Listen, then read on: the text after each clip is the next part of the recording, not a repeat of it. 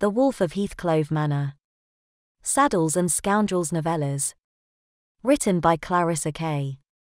Text copyright 2022 by Clarissa Kae. Production copyright 2023 by Clarissa Kae. Chapter 1. Lady Josephine Darrow. No matter the weather, Josephine took the long way home, careful to give Heathclove Manor a wide berth. Snow, rain, sleet, wind, or even a warm, sunny day couldn't tempt Josie to cross the boundary between properties. The old Josie, the American Josie, would have bounded over and introduced herself to her neighbor a few times too many, chatting away like a young miss. But her brief marriage had chilled her once gregarious nature. Her mare danced lightly around a puddle on the path, and Josie regathered her reins, a requirement on her spirited horse. The large paw prints on the ground continued to lead her farther from home. She'd refused to walk near the manor in fear of Lord Fennyson being in the outer yard or on his beast of a stallion.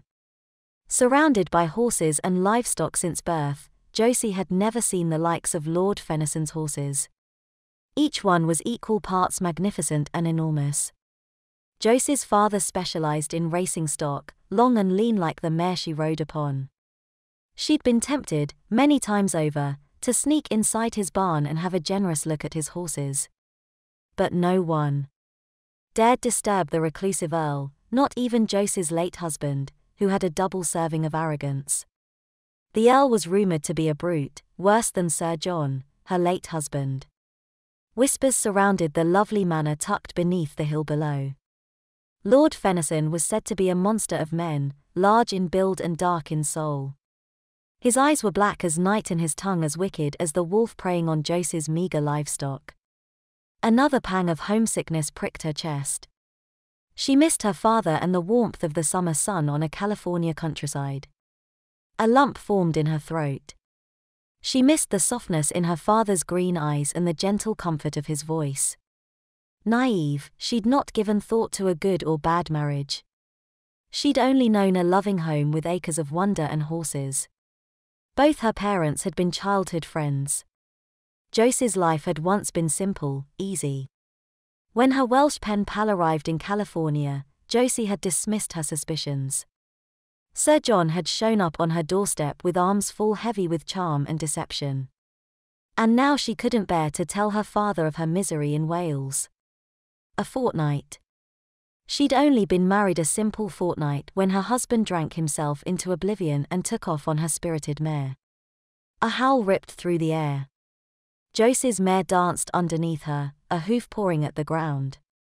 There were only a handful of chickens left in their coop, the door having been pulled open by the wolves' determined paws. Josie was down to one pig. Her late husband had emptied her dowry the moment she crossed the Atlantic Ocean as his wife. Josie couldn't afford for the wolves to steal another morsel.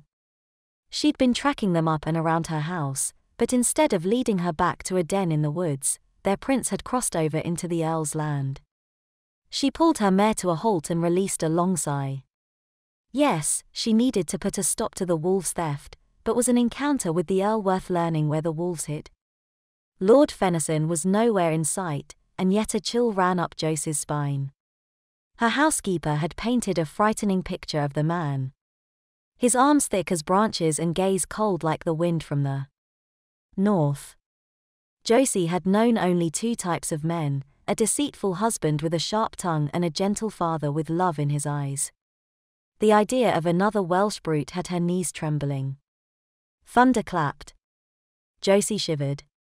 She'd been in this wet country for nearly 6 months, but neither Josie nor her horse were immune to the cold.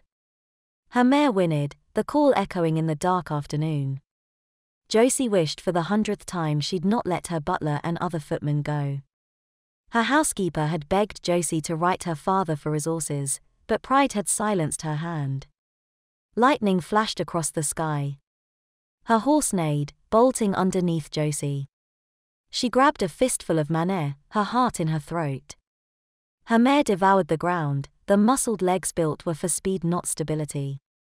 One misstep on the uneven terrain could be disastrous, but the steady rhythm of the gallop settled Josie's nerves. With one hand on the manure, Josie fumbled for the reins and slowed her horse to a gentle canter. The horse eased to a trot along the ridge dividing her home from the earl's. Another bolt of lightning. The mare reared up, stirrups slipping. Josie swung off her saddle to safety. Whoa! The masculine voice came deep and commanding. An enormous horse slid to a stop in front of the mare, appearing as a wall of sheer strength. Josie's mare spun around, its long legs shaking on the rugged ground. With a scowl, the man and stallion cut off the mare. Once more, the man snapped, "Whoa! She's not a dog!" Josie shouted. Thunder clapped, swallowing her words. She wasn't a foolish woman, taking a green filly on a jaunt. Her horse was almost 6 and had been ridden nearly every day for 4 years. Her horse had generations of racing pedigree, bred for their speed, not bravery. Neither horse nor rider was used to the Welsh landscape. The mare would calm in a moment, and Josie would remount and walk home. She didn't need this man to intervene. Fear blossomed in her chest. She needed to leave before this Welshman unleashed his temper. Lightning flashed, and shadows obscured the man's face. With long arms, he leaned over and snatched the reins of the mare. Whoa! Josie's horse danced as if the command had come from the lightning instead of a mere man. The muscles on its legs twitched, the mare's eyes flicking about with fear. With her palm, Josie petted the mare's neck, cooing softly. Her own pulse pounded. Josie whispered, praying the horse would calm to her name, Freya. Freya. Freya. Traveling alone. The man dismounted but did not release her reins. Josie bit back the retort. There was accusation in every word. His stallion hadn't flinched at the weather, nor did the beast care at all that another horse was terrified. This was a horse her father would ride. Fast horses had filled his coffers, but her father preferred a steady mount. He often teased Josie, likening her spirit to that of his mare's.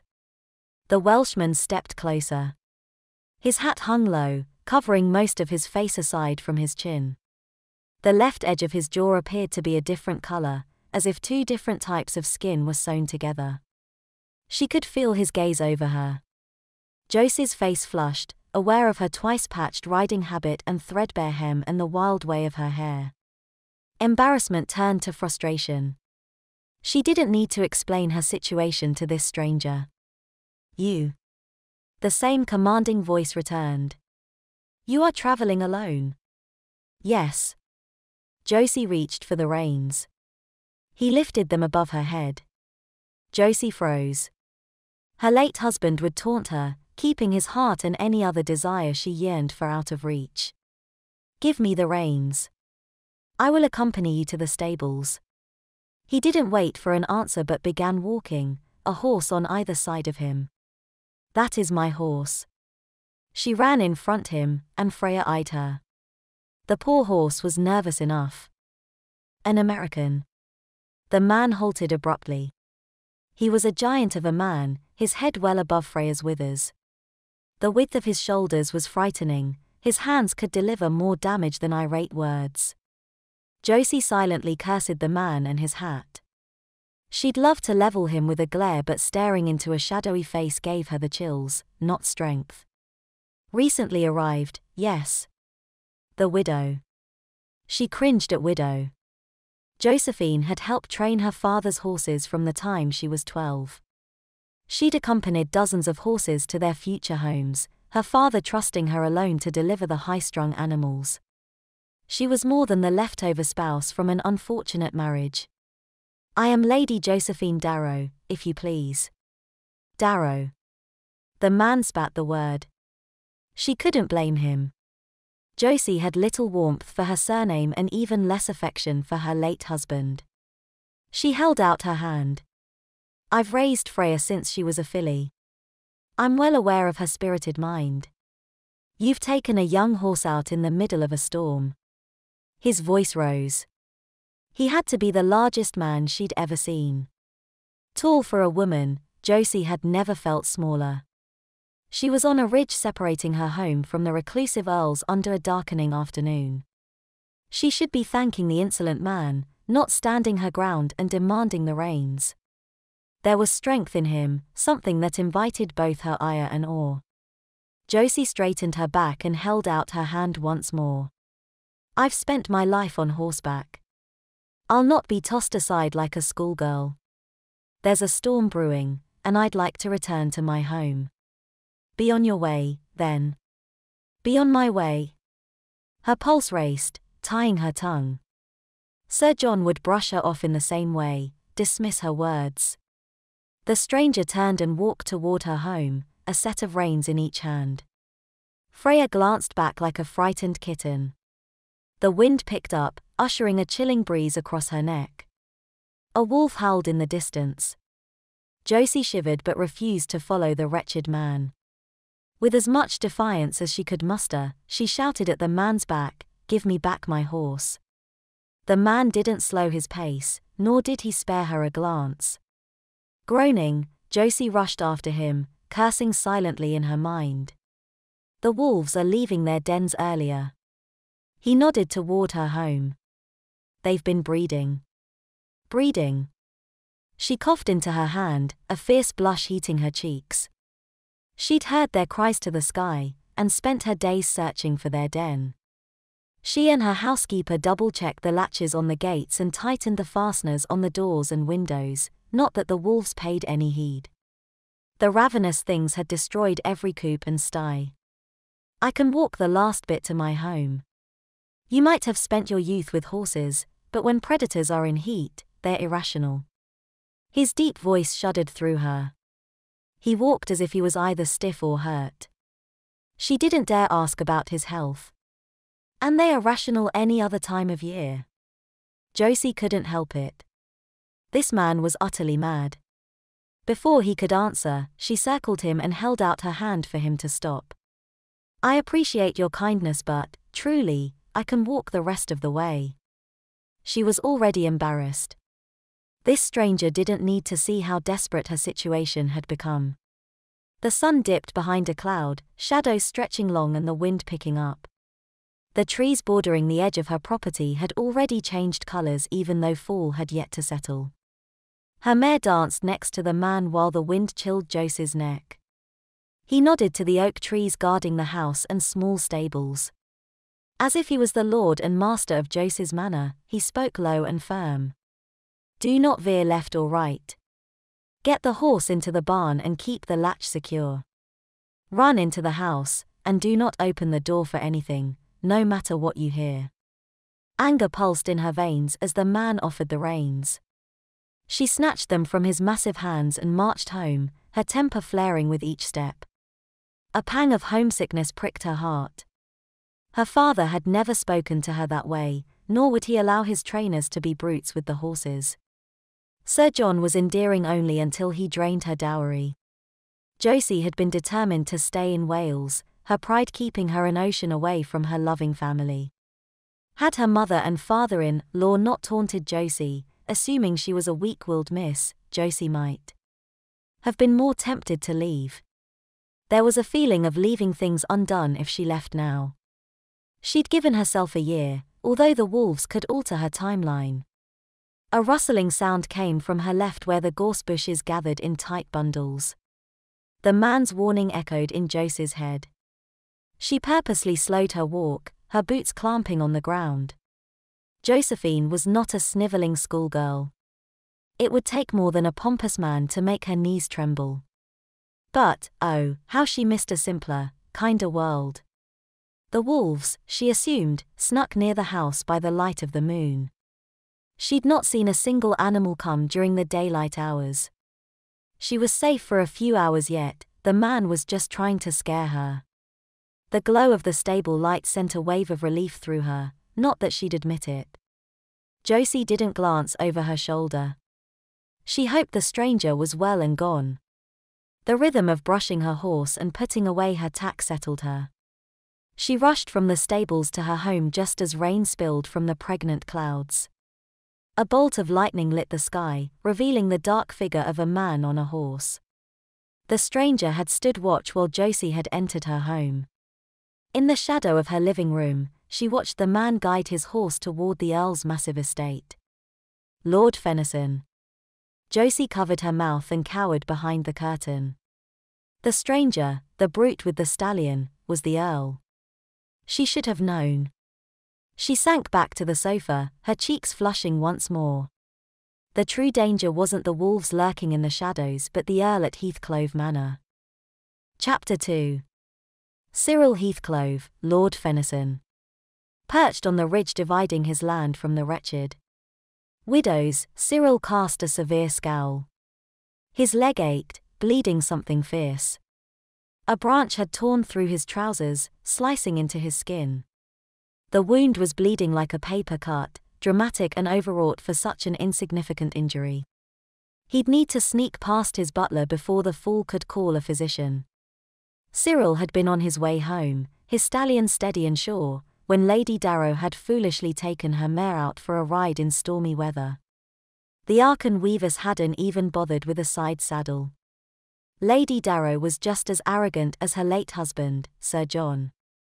Like the rest of the villagers, she'd tried to peek at his face.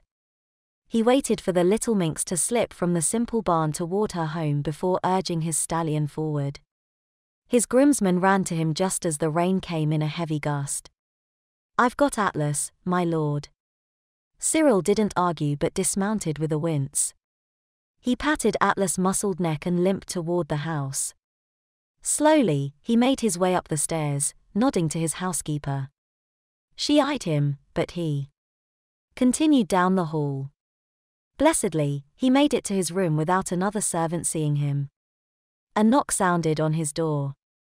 "Lord Fennyson," his butler said. "Not now, Brenner. You're a creature of habit, my lord. The physician is downstairs." "Ratbag," Cyril cursed under his breath. He'd been quiet. His blasted butler had a way of knowing the injury. "I do not need a butcher. He's willing to attend to you in your room or downstairs." Brenner opened the door, his eyes downcast like a proper butler. It was all for show. He'd been privy to Cyril's childhood antics. Cyril had been the cause of many of Brenner's grey, now white, hairs on his head. "Which would you prefer?" "You're a vasi." "I'll let him know." Brenner pursed his lips and furrowed his brow.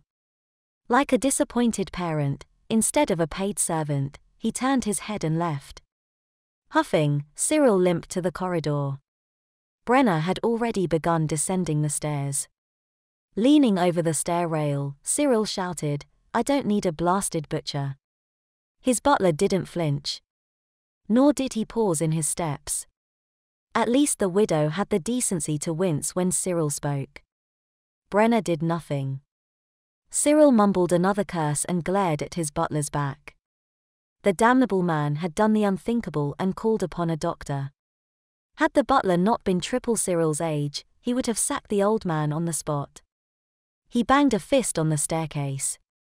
"I'll not be sown by a foozler." Nothing. His housekeeper didn't gasp. Nor did any other servant stumble or blush at his cursing. He stomped down the stairs, wincing with each step. "Lord Fennyson." Brenner stood outside his study, a wide Cheshire grin firmly in place. His gangly frame made his smile all the more ridiculous. "I can stitch myself." Cyril had done enough stitching on the horses and other animals filling his stables. He'd not called on a doctor in years. Cyril would not engage in small talk. Or any talk, for that matter. He marched into his study but was silenced with one look at the hunched frame. He'd recognize his childhood physician anywhere. His pulse slowed and frustration fell to the floor. "Mr. Thatcher." The old man grinned, his face a mess of wrinkled joy. "I hadn't meant to disturb you, Lord Fennyson, but I'd heard about your mother and wanted to pay my respects." "Thank you. She's been gone nearly 2 years." A lump formed in Cyril's throat. Memories of the old man's kindness flooded his mind. Childhood adventures filled his frame, reminding Cyril of a simpler time, a happier life. Of all the doctors Cyril had been forced to endure, Thatcher was his favourite, though the thought made him grimace. Blast. He hated the entire profession.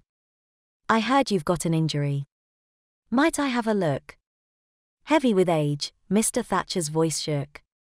A few minutes later, Mr. Thatcher reminisced about their shared history and the other patients he'd cared for, a vain effort to calm Cyril's mind as the old man stitched his leg. No other physician could still the hammering of Cyril's heart. Cyril had vowed to never let another doctor touch him. He was 12 when the first white patch appeared on his hands.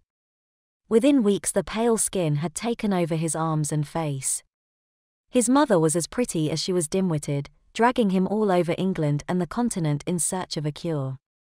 Some physicians deemed him dangerous, calling his condition white leprosy. Others boldly stated he had leukoderma. The more absurd believed Cyril was possessed. One idiotic butcher had diced parts of his neck and stitched the patches to his face. He'd once looked like his parents, now he resembled a quilt. Stitch by stitch, Thatcher took an eternity to sew Cyril's skin back together. Cyril caught Brenner's gaze. Pity crossed the butler's features. With the same gentle care he'd always shown, Mr. Thatcher tied the last stitch and packed up his small medical bag. He placed a trembling hand on Cyril's shoulder and smiled softly. "'Tis a pleasure, Lord Fennyson. You were always a favourite." He winked at Brenner, adding, "And you're still just as mischievous as ever." Brenner placed his hands together in mock prayer. "I have been sainted for my service here." Chuckling softly, Mr. Thatcher shuffled next to Brenner, toward the door. They were only a decade apart, but both men had helped shape Cyril, stood by him when Cyril's father had abandoned the misshapen son. "Tomorrow." Brenner appeared in the doorframe, his lanky figure like an oversized cane. "You can give me the boot tomorrow." Cyril swallowed the rising emotion. Both Brenner and Mr. Thatcher had always been kind, like his mother. A blanket of warm memories had not yet slipped from his mind. "How long have you known Thatcher was in town?" When he knocked on the door. Brenner waited a beat before adding, "Is it time yet, Lord Fennyson?" Cyril didn't bother answering. He was uninterested in being scolded, especially by a butler too bold for his own good. He only wanted to sit in the moment. Cyril was well aware of how foolish his attitude was toward doctors, but it took him a minute to recover, regardless of the physician. Brenner cleared his throat and tucked his hands behind his back. If he donned a cassock, he'd appear the solemn clergy instead of the ancient butler he truly was. Time to put the foolish games of our youth to rest. Youth. Cyril scoffed and winced at his tone. If he would have been home earlier, he'd not have run into the helpless Lady Darrow. The warmth he'd felt went cold. Because of the widow, Cyril had missed precious moments with the kindest of men. He'd have preferred to converse with Thatcher instead of being stitched by him. "You speak as if you know what youth is. Can we skip ahead yet?" Brenner waved his hand in a circle. He pursed his lips. His grey hair had succumbed to white when Cyril was but a boy. "Can we run past your cursing and tantrums to the part where you admit your time would be better spent elsewhere? You're insufferable." Cyril had made his mission quite clear. He would rid his property, and that of his neighbours, of any dangers, including the wolves. The villagers hated him. He'd heard the whispers. But pride was something Cyril had in spades. "Yes." Brenner nodded and paced. "Moving along to the part where you..." "Nothing." Cyril's mood was as dark as the sky. He'd been so close to finding the den. The yawn of a tired dog echoed down the hall.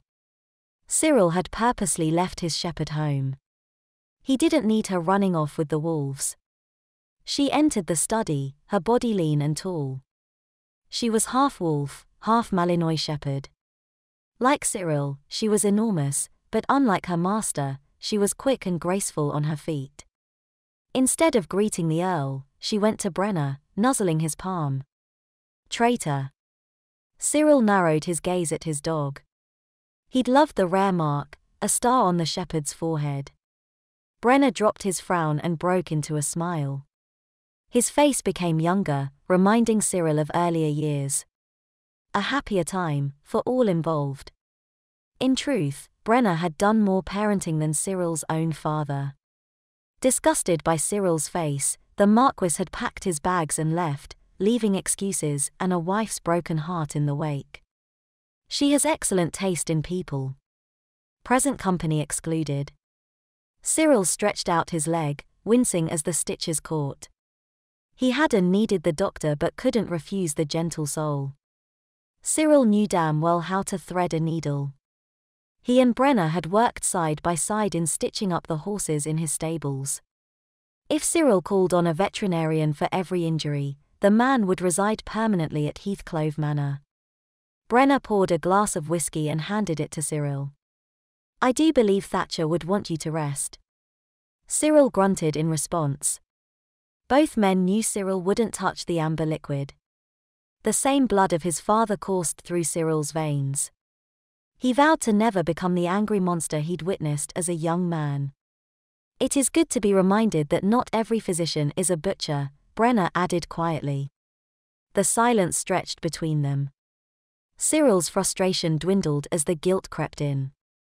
No one knew Cyril's history with doctors like Brenner.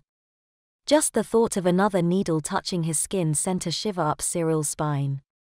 Brenner placed a calling card on the end table, tucking the paper under Cyril's hand. "I found this in your room." The Darrow housekeeper came knocking again. Grunting, Cyril flicked the paper to the floor. The widow neighbouring his land was a relentless fool. The Arkan weavers should not have been riding in the horrendous weather, especially with such a high-strung creature. No one with a sound mind would become a Darrow. Every member was a hornswoggle. Every word was a lie, and every act dripped with deceit. "Sir John," Cyril sniffed, "the sir wasn't deserved." Brenner frowned and lifted his chin. "One of these days you'll be." Stuck with my face frozen in scorn, Cyril finished for him. "That's not any truer now than when I was a child. And yet, your scowl is gone." The butler scratched the dog's chin. "At least one resident of this house acknowledges my affection." "Your affection is not unnoticed." Cyril swore under his breath. He'd not meant to sound ungrateful, but every sentence turned dark. His eyes flicked to the stack of small journals on the bottom shelf of the bookcase. Brenner had purchased them, stating they weren't ordinary journals but gratitude journals. It was a poor attempt to get Cyril to look at the shinier side of life, but even at 12, Cyril dug in his heels. He'd draw or list things he hated, but Cyril had refused to count his blessings, as Brenner would say. The memory pulled at Cyril's heart. He was a blasted fool. "I am grateful." Brenner smirked. Was it truly as wonderful to say as it was to hear? "You are insufferable." Cyril groaned. With his long legs, Brenner stepped directly in front of him. "You cannot ignore the housekeeper or the young widow for long."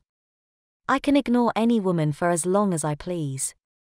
The Darrow pedigree was nothing but lifted chins and low morals. The patriarch lived in the county over. Not far enough for Cyril's liking.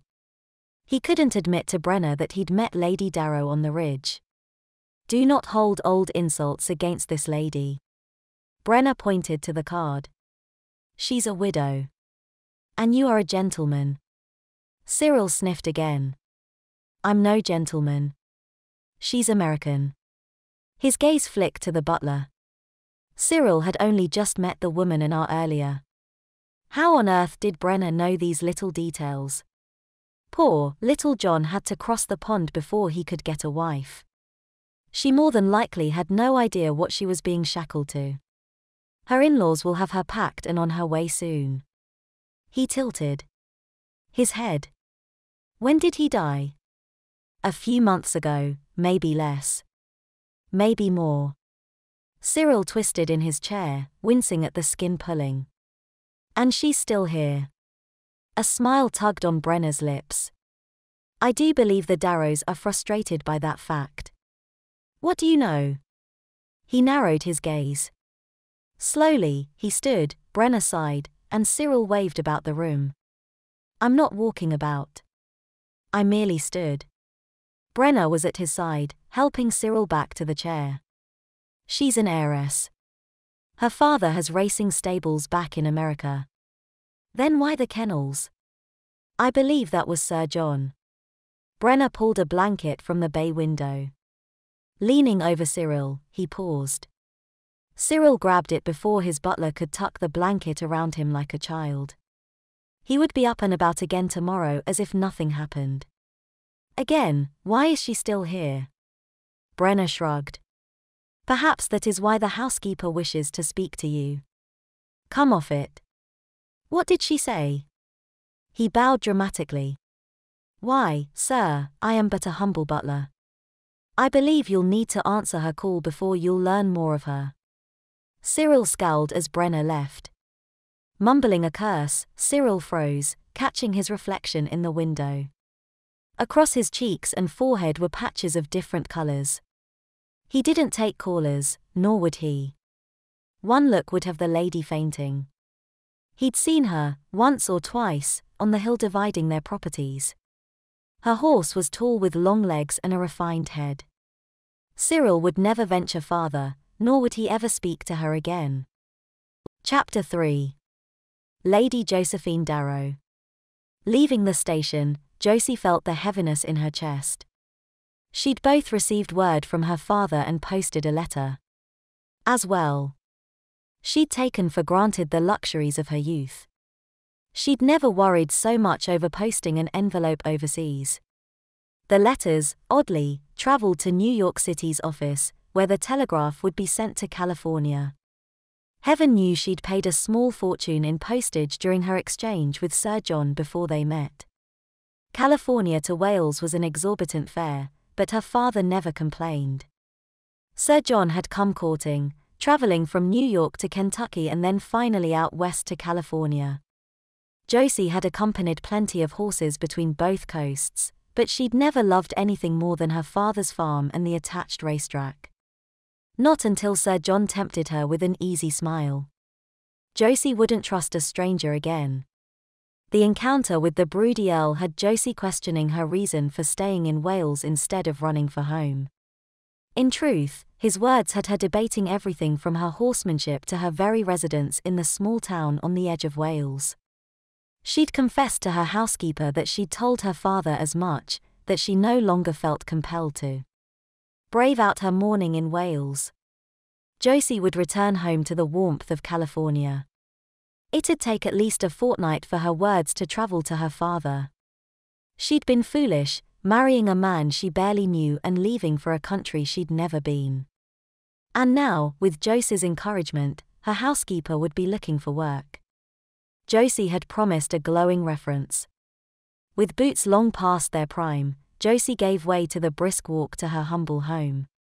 California was dry and warm for most of the year, with the farmers and residents fretting about the meager rainfall. She'd once thought Wales a wonderland for how easy and often the storms came.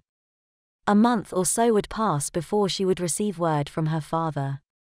Her pulse began racing.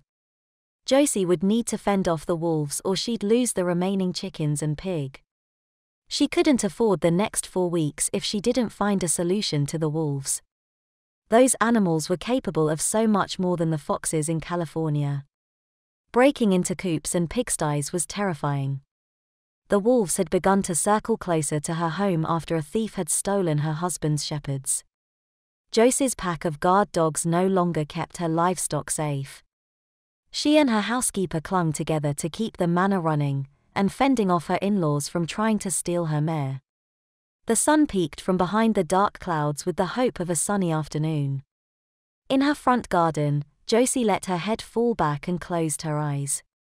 The warmth of the sun spilled into her chest. Oh, how she'd missed the blessed sun.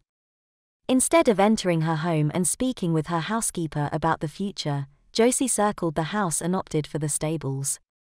Not riding on a day this pleasant felt like a sin.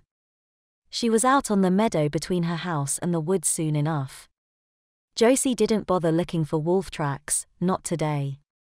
Not when the sun could embrace Josie, reminding her of youthful summers. Josie gave the Earl's property a wide berth, not eager to repeat their exchange from yesterday. By the country's standards, Josie was gently bred, but her patience was falling short with the local villagers. Her late husband was not well thought of, and every resident, other than her servants, assigned her the same character. Her husband's shepherds were stolen shortly after he'd passed, but something was changing. She could feel it in the wind and in the late night howls. Josie gripped the reins in her hand, a chill creeping up her spine. The Earl was correct. The wolf tracks that once kept to the woods were now before her, connecting her property to his. When Josie had arrived from America several months before, the wolves were a rarity, not a nightly ritual. The occasional howl was carried by the wind from miles away. Narrowing her gaze, Josie's eyes flicked back and forth between the two properties while her mare pawed at the ground impatiently. Josie dismounted and took off her gloves, wanting to feel the muddy paw prints with her hands. She'd watched her father do the same when checking the perimeter of his farm back in the States. Granted, her father raised thoroughbreds, not Malinois shepherds. Josie had been newlywed when Sir John had sped off on her horse, eager to prove his supposedly superior horsemanship. A broken leg and back did not humble him. Nor did the terrifying fevers. Josie stood and wiped the mud from her hands. The familiar pang of homesickness took over. She was raised by gentle parents without regard to social class or strict protocols. More than once, Josie had been tempted to sail home and bask in the warm rays of a summer sun. She lifted her face to the Welsh sky, rain on the periphery. There was little warmth in Wales. She had hardly set foot in the country and had felt the cold slap of another world. A wolf howled in the distance. The breeze wrapped around her neck, fanning the growing fear. She'd kept to the house on her rides, staying clear of the woods. She no longer had a dog, or dogs, to run alongside her on her daily adventures. The wind spun around, stealing the last of her warmth. Eyeing a nearby stump, Josie guided her mare toward the impromptu mounting block. She might be tall for a woman, but her horse was a lanky, 17 hands high. Sir John had special heels made for his boots to ensure he was taller than Josie. She hadn't minded being the same height until he'd badgered her about her long legs. Her childhood had brought many a jockey to her dinner table, her father a rare horse breeder whose dining table included every employee. A man's, or woman's, frame was an asset, not a weakness. Her late husband thought himself lucky, snagging an heiress to fill his coffers. He'd been utterly humiliated when he'd waltzed into the bank and found that his wife's family was wealthy while he was not. He demanded letter after letter be written to her father. The charming Welsh gent who'd swept her off her feet had disappeared. The lie didn't sit well. Josie was willing to believe the deceit.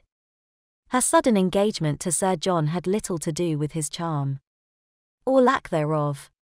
She'd lost her dearest friend a few weeks before his arrival. A Welsh gentleman had been a welcome distraction, until she found herself married at the end of a whirlwind courtship. Her blessed father was eager to see her smile but not beguiled enough to hand over a hard-earned fortune. Sir John was uncomfortable around her father or anyone who didn't fawn over a Welsh knight. Her father's quiet way had always calmed her.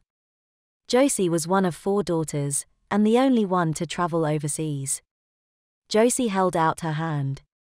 Warmth washed over her at the sight of dirt on her palm. Comfort was found in touching the earth. She patted her mare's neck. The warmth grew. Thousands of miles away, horses dimmed the ache, the longing for home. Thunder clapped above her. The weather and accents weren't the only foreign concept to her. A rigid class system and strange divide between those with titles and those without was something Josie still struggled with. Horses and trainers had surrounded her childhood. The wealthy in California had earned their fortunes, their daughters raised on farms while the British aristocracy seemed to pride themselves on not earning their place in society. Freya pawed at the ground and, like a toddler, tossed its head in a tantrum. Josie had kept her still too long. As kindred spirits, neither horse nor mistress excelled at being stagnant. She urged her horse forward into a wide circle canter. Slowly, her mare settled into the rocking rhythm and lowered her head. Josie eased the horse to a sitting trot. She'd come to this very crest a dozen times, but today, she would venture to her neighbor's property. Descending the hill, Josie leaned back as they navigated the uneven terrain. She kept her eyes sharp for any evidence of a wolf den. The sheer volume of their howls had Josie believing their den was just outside her bedroom window. Movement to her right caught Josie's attention. The horse trembled as something moved along the edge of the woods. A black horse appeared near the woods on the earl's property. Even from a distance, the horse was enormous but not the footman leading the magnificent beast. The earl must not be riding today. Long-legged and black as night, Josie stared at the horse. Freya, just as impressed, called, the neigh rippling through her mare. Easy, Josie cooed to Freya. The courage she'd felt just a moment ago to cross over to the earl's property vanished. Her mare called out again, thunder clapped overhead, drowning its call. Freya danced underneath Josie. A howl split through the air, the wolf much closer. Josie urged her mare forward. She'd put off this moment long enough, she would not let a single wolf deter her. She needed the earl's help. The prince near her home demanded action. Keeping the wolves at bay should be under the reclusive castle's jurisdiction. The man was an earl after all. Despite living in Wales the past few years, neither Josie nor her horse was used to the wet weather. Winter or summer, rain fell and the world darkened. Lightning flashed across the sky. The mare hopped in place, nervous energy curling up and around her. Another clap of thunder. Her mare spun around, nearly unseating Josie. Rain would arrive in mere minutes. Blast it all. She could do one more circle, but a visit with the earl would have to wait. Chapter 4. Cyril Heathclove, Lord Fennyson. From his perch in his study, Cyril caught the profile of a female servant marching toward the front garden. This must have been the housekeeper Brenner had spoken of. Cyril slipped from the room, escaping to the stables, a slight limp to his walk. He'd sent his footman to walk his geldings, but perhaps Cyril should be riding instead of nursing his wounds. The blasted cut was healing well enough, but he would not be caught at home. Brenner would not let Cyril avoid Lady Darrow forever. The butler was far too well-mannered for Cyril's liking. There was a reason Cyril never attended to his duties in Parliament or frequented London. He much preferred the reclusive Welsh woods. The quiet demeanour of his horses grounded Cyril, inviting his trust like his country never had. Cyril saddled his stallion, refusing the help of a groomsman who'd just brought the horse in from a walk. The fewer servants he had, the less people stared at him. He waited a few moments on the path leading toward the woods. On his way home from the post station, Cyril had watched Lady Darrow enter her front garden. Perhaps she'd heeded his words on not taking such a green horse out near the woods. The mare couldn't be more than 4 or 5 years. The conformation and gait were impressive, but what use was a pretty thing when all it did was shiver with fear? Cyril preferred the rugged mind of his Percherons, steady and loyal. They could work the fields, pull his carriage, or carry him toward the wolves without question. Lady Darrow's mare could inspire a whistle or win a race, but it would surely break Lady Darrow's neck before the year was through. Urging Atlas forward, Cyril kept his eye on the ridge. He'd felt reluctant to leave her yesterday. He could blame his noble upbringing, but there was something more, or perhaps unnerving her with his gruff words gave him a bit of joy. Brenner was immune to Cyril's antics and did not blush delightfully when frustrated.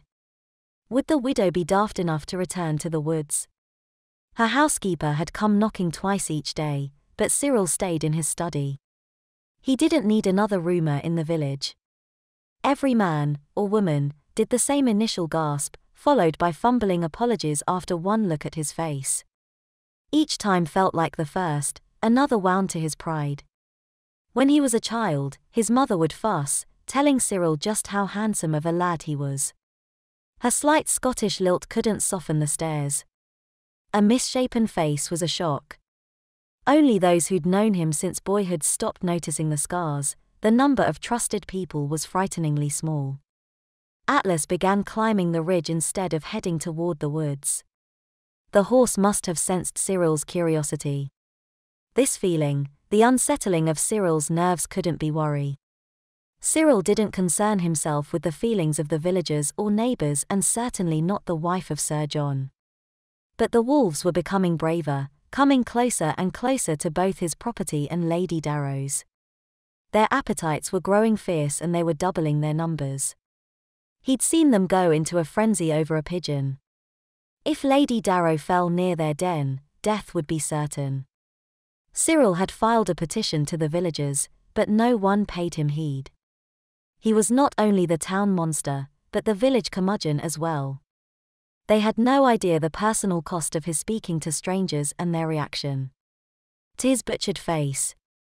He'd thought saving the animals, the livelihood of many townsfolk, was worth the risk. But yet again, his word meant nothing. Cyril had tried to trap the wolves, but they smelled his scent. He felt a deep well of guilt for the terror. After all, it was his father who'd tried to breed the blasted wolves. Sir John had tried to do the same, mixing the shepherds in. But wolves weren't dogs. There was a savage nature about them, a yearning to return to the wild of their ancestors. His father had believed in the necessity of wolves, a balance of prey and predators. Cyril had seen the balance tip when Sir John foolishly began his half-hearted kennel. He'd discovered both men's endeavors by accident. He was 10 when Cyril followed his father out to the woods. Cyril hadn't planned on going far, but a few paces into the woods, he caught a glimpse of his father's shirt and the tail of the shepherd. Both man and beast were digging under a tree next to the stream. Cyril didn't call out to him but kept to the shadows like Brenner had taught him. His father stood and went deeper into the thick foliage, stopping every few feet to look at the holes. The wind was sharp and the air cold as they plunged deeper into the forest, but Cyril refused to turn back, curiosity nipping at his heels. But then his father disappeared. A rush of growls and yips, like his shepherd but deeper. Cyril silently walked between the thick foliage and trees until he saw the crevice between a fallen tree trunk and enormous stone. He crept closer to the narrow opening when his father burst through, a puppy squirming in his arms. Terrified at his father's temper, Cyril tucked his head and ran straight home, ignoring the calls of his mother from her reading room. It was hours before his father came to his bed, Cyril still trembling, waiting for the worst. "You followed me," his father had said in a low voice, shutting the door. He'd done this before, after Cyril had disappointed him. Why? Cyril had stared up at the broad shoulders of his father. Both father and son were spitting images of each other, or so Cyril was often told. His father released a sigh and sat on the edge of the bed, the wood groaning under the weight. "Does your mother know?" Cyril shook his head. "There's a balance, Cyril." His father folded his muscled arms. "Wolves are needed, but if we can domesticate a few, I think our village would be better for it. We cannot control what we don't understand." The severity in his words and the question about his mother had given a silent warning. No one must know of his father's adventures. It had taken another decade before Cyril realized his father had slowly bred shepherds in with the wolves. The new wolf breed hadn't changed their nature. They still developed a healthy fear of the village and kept to the woods. But something had shifted in recent months, and the wolves were no longer afraid. Atlas' ears flicked to the widow's home. Lady Darrow was cantering her long-legged mare into a large circle. She was mad. No one with a firm grip on reality would be so foolish, especially on such a flighty horse. Cyril pushed back the thoughts of Lady Darrow that seemed to intrude more and more, thoughts of how her delightful blush could make a man's heart beat fast. Thoughts of how, in just a few moments of meeting her, he was aware of her presence, and he felt the urge to warn her, to protect her, but not enough to speak to her as a gentleman. Or remove his hat. Lady Darrow was just another woman, another lady to turn her nose at him. Her dark hair and clear blue eyes ensured she'd marry again. Her children would cling to her as Cyril had to his own mother. Her skin had turned crimson with embarrassment, but her eyes held a fire, a reckless flame. Cyril would burn if he got too close. She already resented him helping her home yesterday. Truthfully, he'd loved every minute of riling her. Cyril pulled Atlas back. He would stick to his property, watching Lady Darrow from afar. A distant howl pierced the air. The wolves were awake. The afternoon was just beginning, but with the sun hiding behind the clouds, the animals would be emboldened. Lady Darrow kept her canter, appearing completely unaware of the danger. Cyril watched her, concern giving way to frustration. No one took him seriously. He didn't speak for the pleasure of hearing his own voice. There was a reason he'd helped the widow. The gesture was not with affection. He'd hated her coward of a husband. There was a kilometre or two between them with wolf tracks littering the ground. Despite his and Atlas' frame, they wouldn't be in her line of vision unless she came toward the ridge. Once Lady Darrow rounded the west end of her circle, she'd see Cyril. Perhaps there was a way to teach the foolish woman a lesson. A wolf howled, another answered. In long strides, Atlas covered the ground and perched on the ridge. The mare hopped, then reared, tossing Lady Darrow. She fell to the rocky meadow. A frightening crack pierced the air. Chapter 5. Lady Josephine Darrow. Blue. The sky was blue. A man's face appeared, covering the sky. His eyes were dark, nearly black.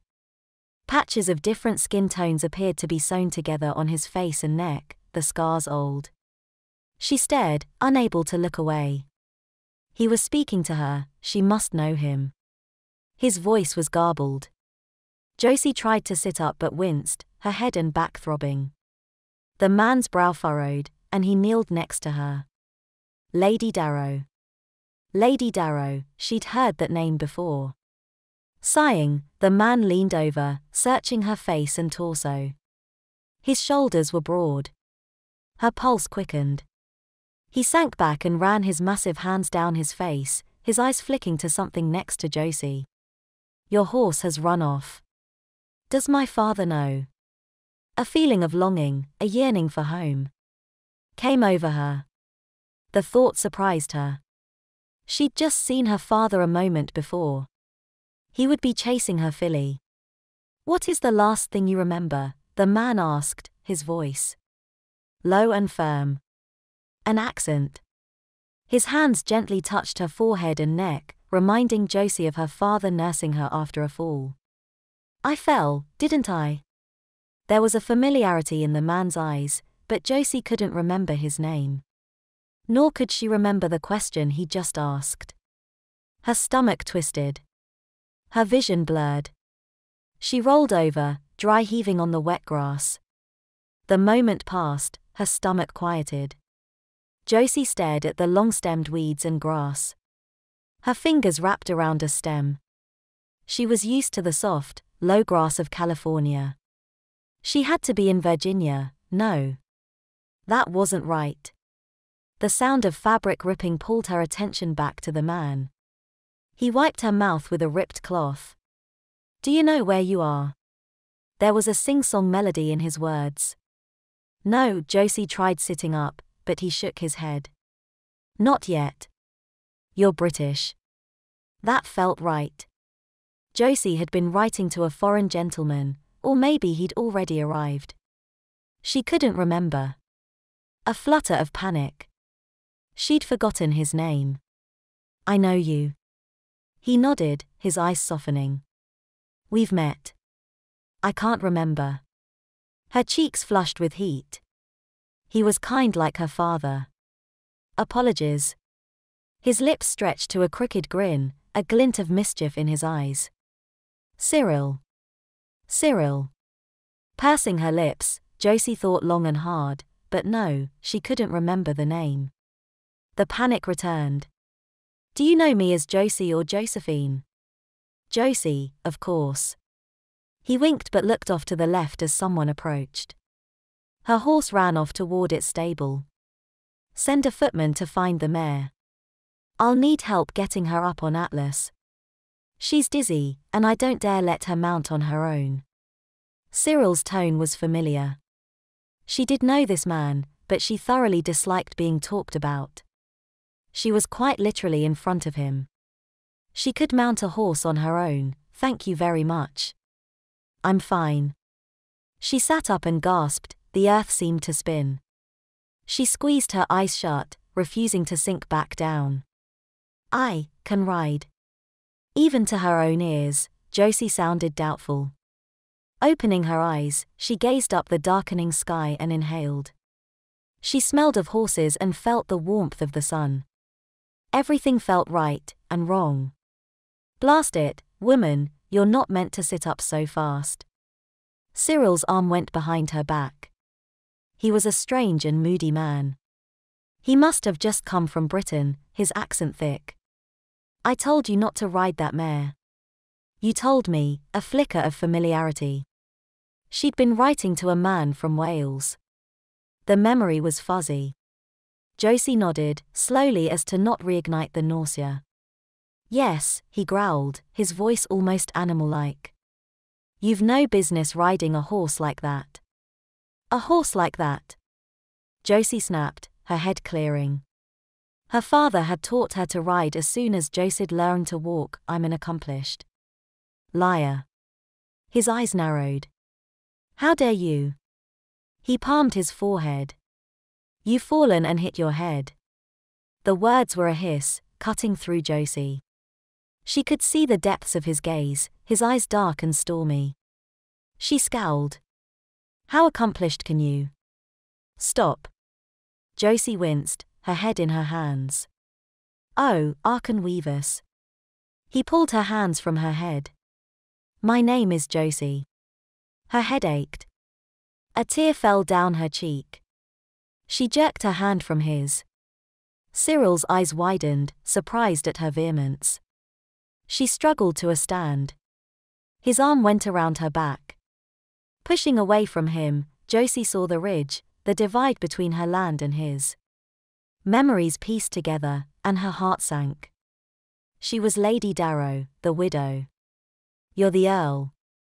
The concern in his eye vanished, a stoic expression washing over. You're hurt. You're a liar. They were not friends. He wouldn't call her Josie. Panic settled on her shoulders. Leave, safety was not with a stranger. With wobbling steps, Josie shuffled down the path. She couldn't remember falling or riding her mare, but she would not stay here. Freya. Her horse was nowhere to be found. The Earl had admitted as much.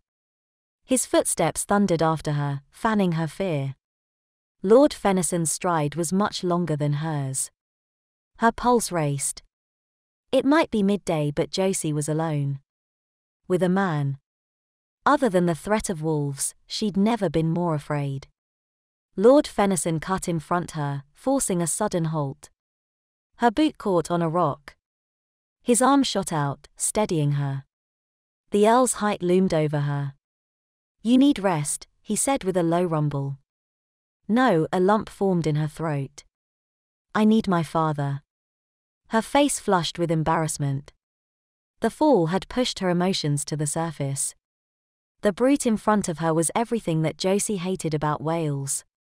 He was dark, cold, and unforgiving. I'm taking you home. A physician will tend to you. His words were like ice and fire on her skin, both competing for dominance. Looking into his hard gaze, Josie whispered, Is that a threat? Mr. Thatcher is a physician, Archon-Weavers. A vein throbbed on his neck. The absurdity was oddly comforting to Josie. "Do you think I'd send for a butcher?" Josie lifted her chin. The Earl could drag her wherever he liked, but she wasn't leaving anywhere without her horse. "You are not my husband, nor are you my father," she said in a thin voice. Her legs began shaking. Standing wouldn't be an option for very long. A dark storm brewed in his eyes, his brow furrowing. She couldn't act the coward now. "My duty is to find my horse." The harshness in Lord Fennyson's features dissolved, leaving only soft concern. He exhaled and searched her face, his warm breath on her skin. Under his scrutiny, Josie felt an urge to lean forward, to breathe in the scent of him. Her stomach churned. She swallowed hard. "I've several men looking for her." Lord Fennyson's gaze was still supple, tender. "We might be strangers, but know that I would not leave a horse to the wolves." "Nor an Arkan-weavers." "An Arkan-weavers." Gently, he whispered, "A lady." Josie blinked to clear her dizzying mind. The softness in his voice tempted her. Her pulse slowed, her skin prickled. Lord Fennyson grasped the stallion's reins with one hand, then held out his other to her. "Trust me, Josie." The way he said her name sent a warm shiver along her skin. She should correct him, demand the Earl address her as Lady Darrow, but said nothing, placing her hand in his. He boosted her up on the horse. Her hands immediately grasped the thick, black mane. The height dizzied her once more. In one graceful movement, Lord Fennyson swung up behind her. He reached around her to take up the reins, trapping Josie against his body. She should move away but found herself leaning back to stave off the nausea. A strange feeling of safety, an emotion she'd not felt since she arrived in Wales, enveloped her. His stallion carefully picked its way down the ridge toward the Earl's stables. Away from hers. The flicker of panic returned. She was leaving her horse and entering the den of the Earl. She'd heard the rumors. She stiffened and tried to sit up. The less contact she had, the better. Her pulse began racing, her breath shortened. The ride was intimate in a way she never was with Sir John. Her late husband would not have touched her forehead or insisted on her seeing a physician. Nothing in her short, married life was like this gentle ride with Lord Fennyson. Her cheeks rushed with heat, she was blushing, again. Not until this moment had Josie realized just how precarious her predicament was. She was a widow. The nearest male relative was miles away, and yet, the way the Earl's breath stirred her hair, the way his chest radiated heat against her back, and the way his muscled arms jostled against Josie as the horse wound its way through rocks. A wolf's howl split the air, sending a shudder down her spine. Lord Fennyson tensed. Another wolf answered. Josie's head throbbed, her chest tightened. "Hold on, Josie," Lord Fennyson whispered in her ear. Chapter 6. Cyril Heathclove, Lord Fennyson. With both his arms holding Lady Darrow upright, Cyril urged. "Atlas forward." She groaned and lay back against him. In great strides, Atlas covered the ground, wolves howling behind them. Just as his back gate came into view, Cyril slowed. He'd planned a day of hunting the wolf pack, but his schedule had been promptly, and properly, sidetracked. Cyril couldn't remember the last time he'd been thoroughly distracted by such an intriguing creature. The stubborn pride Lady Darrow had displayed just a day before was gone, but the need to tease, to elicit a reaction, any reaction, from Lady Darrow held Cyril's whole focus. His horse had carried Cyril and Lady Darrow with deceptive ease, its ears flicking at each wolf howl. The stallion was waiting for the cue to gallop the last bit, but the woman in Cyril's arms was far too dizzy for anything more than a stroll. From the bump on the back of her head, she'd taken quite the fall, and Mr. Thatcher should be at the manor by the time they arrived. The memory of her face, confused and dizzy, was a moment Cyril would remember. She didn't shrink or gasp at his patched skin. Her mind finally cleared, and he'd waited for the shock. Nothing. He was positively entranced by her. Not in decades had someone been so unaffected by his misshapen face. Cyril glanced down. Her black hair tumbled down around her shoulders. Like his mother, Lady Darrow had undoubtedly spent hours with her maid that morning. Lady Darrow stared straight ahead, her back slowly leaning toward him. Her body relaxed. Her hand slipped, landing on his leg. He held his breath. He'd not been physically close with a woman. Between his face and temper, Cyril had a skill for repelling friends and intimidating enemies.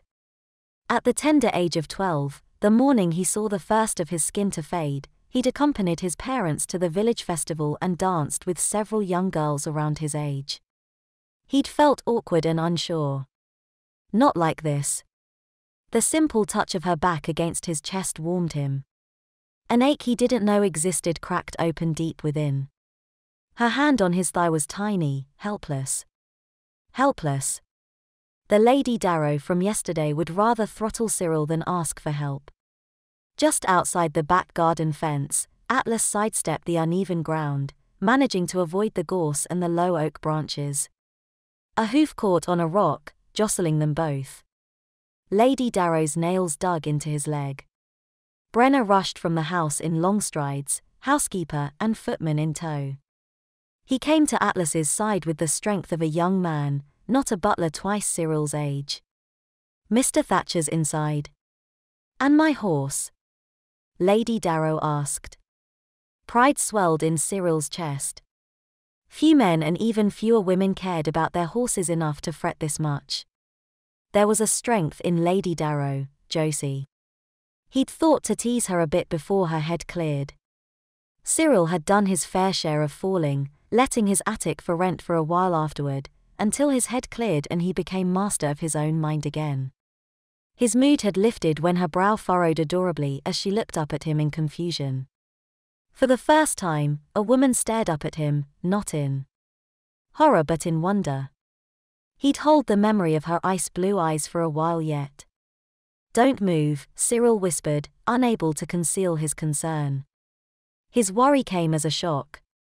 He didn't know this woman nor did he hold any regard for her. She had been married to the foozler Sir John. And yet, his hand covered hers and gave a reassuring squeeze. With a slow nod, Lady Darrow answered, "I'll not move." Careful to move the saddle as little as possible, Cyril dismounted. "By Jove, you're enormous," she murmured, her eyes flicking from his shoulders to the horse. In an instant, Cyril was an awkward young lad with arms and legs too long for graceful movements. "Afraid there's nothing I can do about that part." Her lips quirked into a smile. A light sparkled in her eyes. "You're the first man I've met that hasn't made a comment about my own height. You're the first woman I've met who didn't gasp at my face." The words hung between them. He'd not meant to speak them out loud. Brenna froze beside him. Cyril had breached a silent vow to never discuss the patched skin. She narrowed her eyes and stared intently at his face. Embarrassment gave way to frustration, then anger began welling inside of Cyril. He'd been nothing but kind to the harebrained woman. How dare she insult him so blatantly? He leaned in and opened his mouth when she tilted her head and asked, "What kind of stitching did they use?" "What kind of?" Pointing to her elbow, she drew a line down her sleeve. She reached for him with one hand.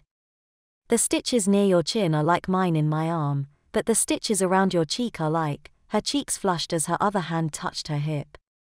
The anger melted away as her blush deepened. What an intriguing creature indeed. Cyril leaned in. "Like what?" "Nothing." She shook her head, then paled. Cyril winced, remembering the nauseas of a head injury. Stepping closer, he wrapped his right arm around her waist, and she braced herself against his left arm. She leaned into him, her hair spilling against his neck and chest. Just as her boots touched the ground, she glanced up. Her eyes held his gaze, and he paused, unable to think, unable to move. Curiosity and stubbornness swirled within the icy blue eyes of Lady Darrow, and something more. Grief. Cyril knew sorrow and was quite acquainted with loss. Shame washed over him. He'd bullied this poor woman who'd left her native country and lost her husband. She was a widow grieving the loss of a beloved spouse. Lady Darrow. A familiar woman in a smart, navy dress came rushing toward them. Cyril couldn't place how he knew her. The woman's hair was gently turning to grey at her temples, and the beginning of wrinkles outlined her eyes and lips. Gems were sewn along the neckline and rings glittered on her fingers. Dark circles underlined her heavy eyes. Lady Darrow stiffened, her nails biting his hand. She needs to lie down. Cyril nodded to Brenner. His butler would need to distract whoever this visitor was while Cyril assisted Lady Darrow inside. With his lips against her ear, he whispered, "I'm going to pick you up. It might help to close your eyes." Obediently, she squeezed her eyes shut as he gathered her against him. She groaned, her pallor becoming more sickly. Not until she was in his arms, legs folded and arms tucked, did Cyril realize just how tall she was.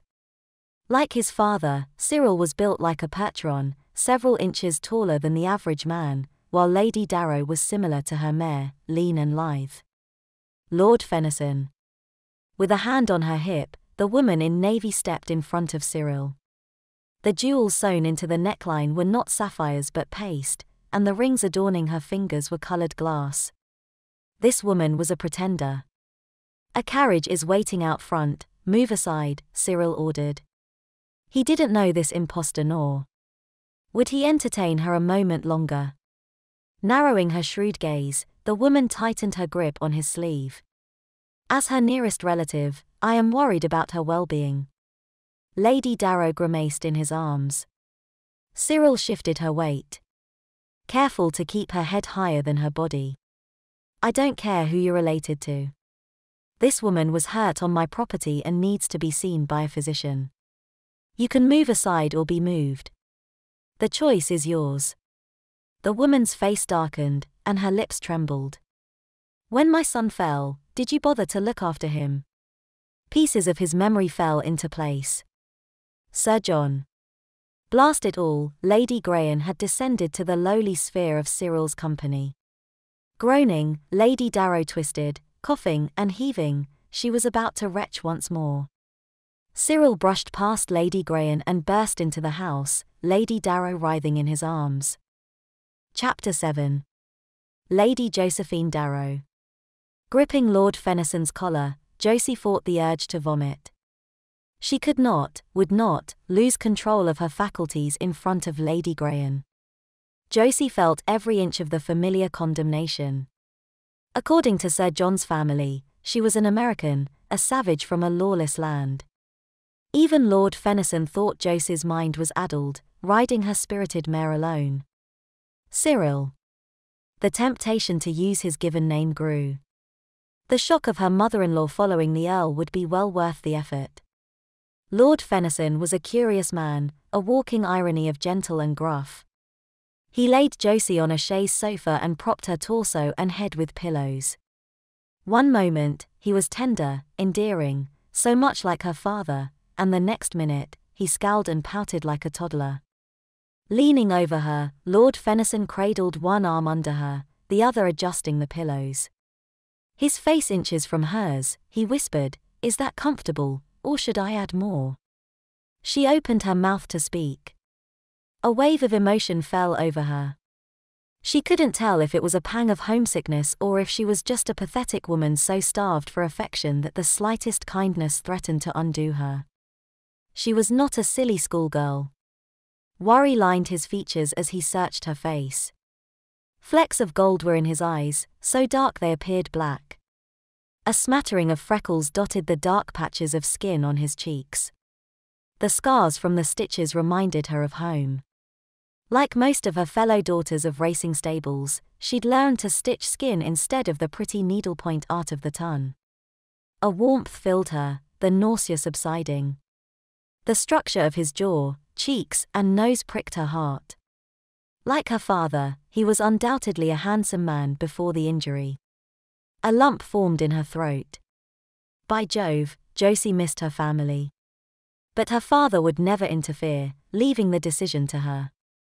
He'd not liked her marrying a Welshman but held his tongue. He stiffened every time Sir John entered the room but was polite and kind. He'd thought the long-distance writing would eventually fizzle, a passing fancy. The closest thing to dissent was his final words to her before boarding the train toward New York. You don't need a title to know your worth. You're a lady in your own right. I'll not transfer your share of winnings until you're certain Wales is worthy of you. For years, her father had quietly tucked a percentage of the horse winnings in her name. Josie didn't truly deserve them. She didn't train the young ones, but she had a knack for quieting the nervous horses, especially in transit. Pride had kept her from asking for funds. Her father had done the same, refusing money from his father to start his stock. She reached out, her fingers tracing the stitches on the earl's cheek. His eyes widened. What manner of sin is this? The shrill voice of Lady Graham pierced the room. Josie froze, her hand on Lord Fennyson's cheek.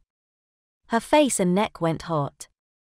She dropped her hand and tucked her chin in embarrassment. She didn't know what had happened. Lord Fennyson was a stranger, worse, he was a Welshman, and his lot was not to be trusted. He would toss Josie out at any moment. She hugged herself, the nausea returning. If she didn't have her mare, Josie would have boarded the next train for home. Towing a horse halfway across the world was an exorbitant expense. We could have built a house for that amount, Sir John would frequently moan at the end of each month. But her father wanted her to have at least one friend, one familiarity in a foreign country. He'd not complained about the expense for his daughter. What has possessed you to lose your moral compass? Lady Graham's rapid footsteps echoed in the dark study. She fell and hit her head. Lord Fennyson's voice boomed. He'd not retreated from Josie nor had he exactly defended her. Shame washed over her. For once, Lady Graham was correct to criticize. The Earl was a stranger. Why couldn't Josie remember that fact? His accent and broody nature were nothing like her father. There was no reason for Josie's compulsion to touch him. Perhaps her fall had knocked all sense from her. Her touch had felt right. Natural even. Only a woman who'd lost her senses would think that. The Earl stood to his full height. A draft came over Josie, the chill reminding her that she was very much alone. A fortnight. She need only last a little longer before her father would receive her telegraph. Hope brought warmth. Lady Graham came to the chaise. And what were the two of you doing that she would hit her head? Are you accusing me of being untoward? Towering over the woman, Lord Fennyson's expression was unreadable. Tension filled the room in a heavy rush. Holding up 2 fingers, Lady Graham hissed. 2 months. My son has been buried only 2 months. She flicked her wrist at Josie's dark green riding habit. You've not even bothered to mourn him. Josie winced. She hadn't meant to disrespect the dead. She'd known she was to wear mourning clothes, but there wasn't money to provide the necessary black clothing. Secretly, selfishly, Sir John's death was a relief. She'd grieved the marriage long before he passed away. She'd innocently thought every man would be like her father, that love was a given not a rarity.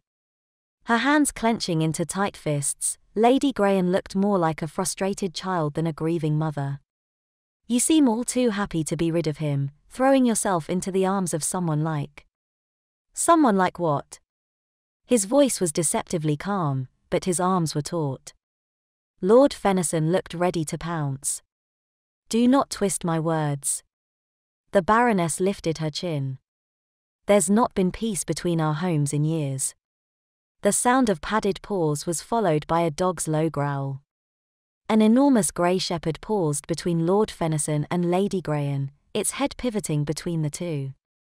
The face was shaped like the Malinois shepherds Sir John had tried to breed, the same shepherds that were stolen after he died. Suspicion swept across Josie's neck. Lord Fennyson. A hunched man with a few wisps of white hair entered the room, a black medicine bag tucked under his arm.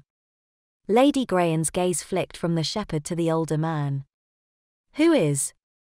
Clasping hands with Lord Fennyson, the old man's eyes lit with joy. His neck craned to see the earl. "Have you injured yourself so quickly?" The affection from the physician changed Lord Fennyson, and his lips stretched into a smile. A light sparked in his eyes. "Not this time. Lady Darrow has fallen from her horse." He palmed the back of his head. Lord Fennyson's aura had shifted completely, light touching each word. "She earns good marks for the size of the bump." "Ah, so you've spread your knack of falling to your friends, have you?" Before the earl could answer, the good doctor turned to Lady Graham. "And you must be the mother?" "Don't you worry. She'll be good as new." "I am not her mother." Lady Graham sniffed and sidestepped the doctor. "That horse should have been put down. It's as dangerous as its owner." Lord Fennyson wedged his enormous frame between the doctor and Lady Graham. "She lost her whereabouts for a few minutes and retched twice." "Ah." The doctor nodded and gave a once-over, gently touching Josie's head and neck. "And does the damsel in distress have a name?" "Oh, careful, Thatcher." Lord Fennyson playfully teascared.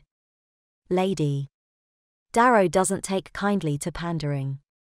I tried helping her yesterday, and she'd rather strangle me than listen." Cupping her mouth, Josie whispered loudly to the doctor, "He wasn't helping, he was ordering." The doctor winked at her. "He doesn't know the way of things." He pointed to the simple wedding band on his finger and, with a voice warm with age, added, "I take my orders from the missus. She tells me just how to help." Lady Graham paced behind the earl, shaking her head. She was only one of many opinions in her household. Her overbearing nature was similar to her son and husband. Sir John commanded, his word was law. Falling from her mare didn't stop his tongue from firing barbs.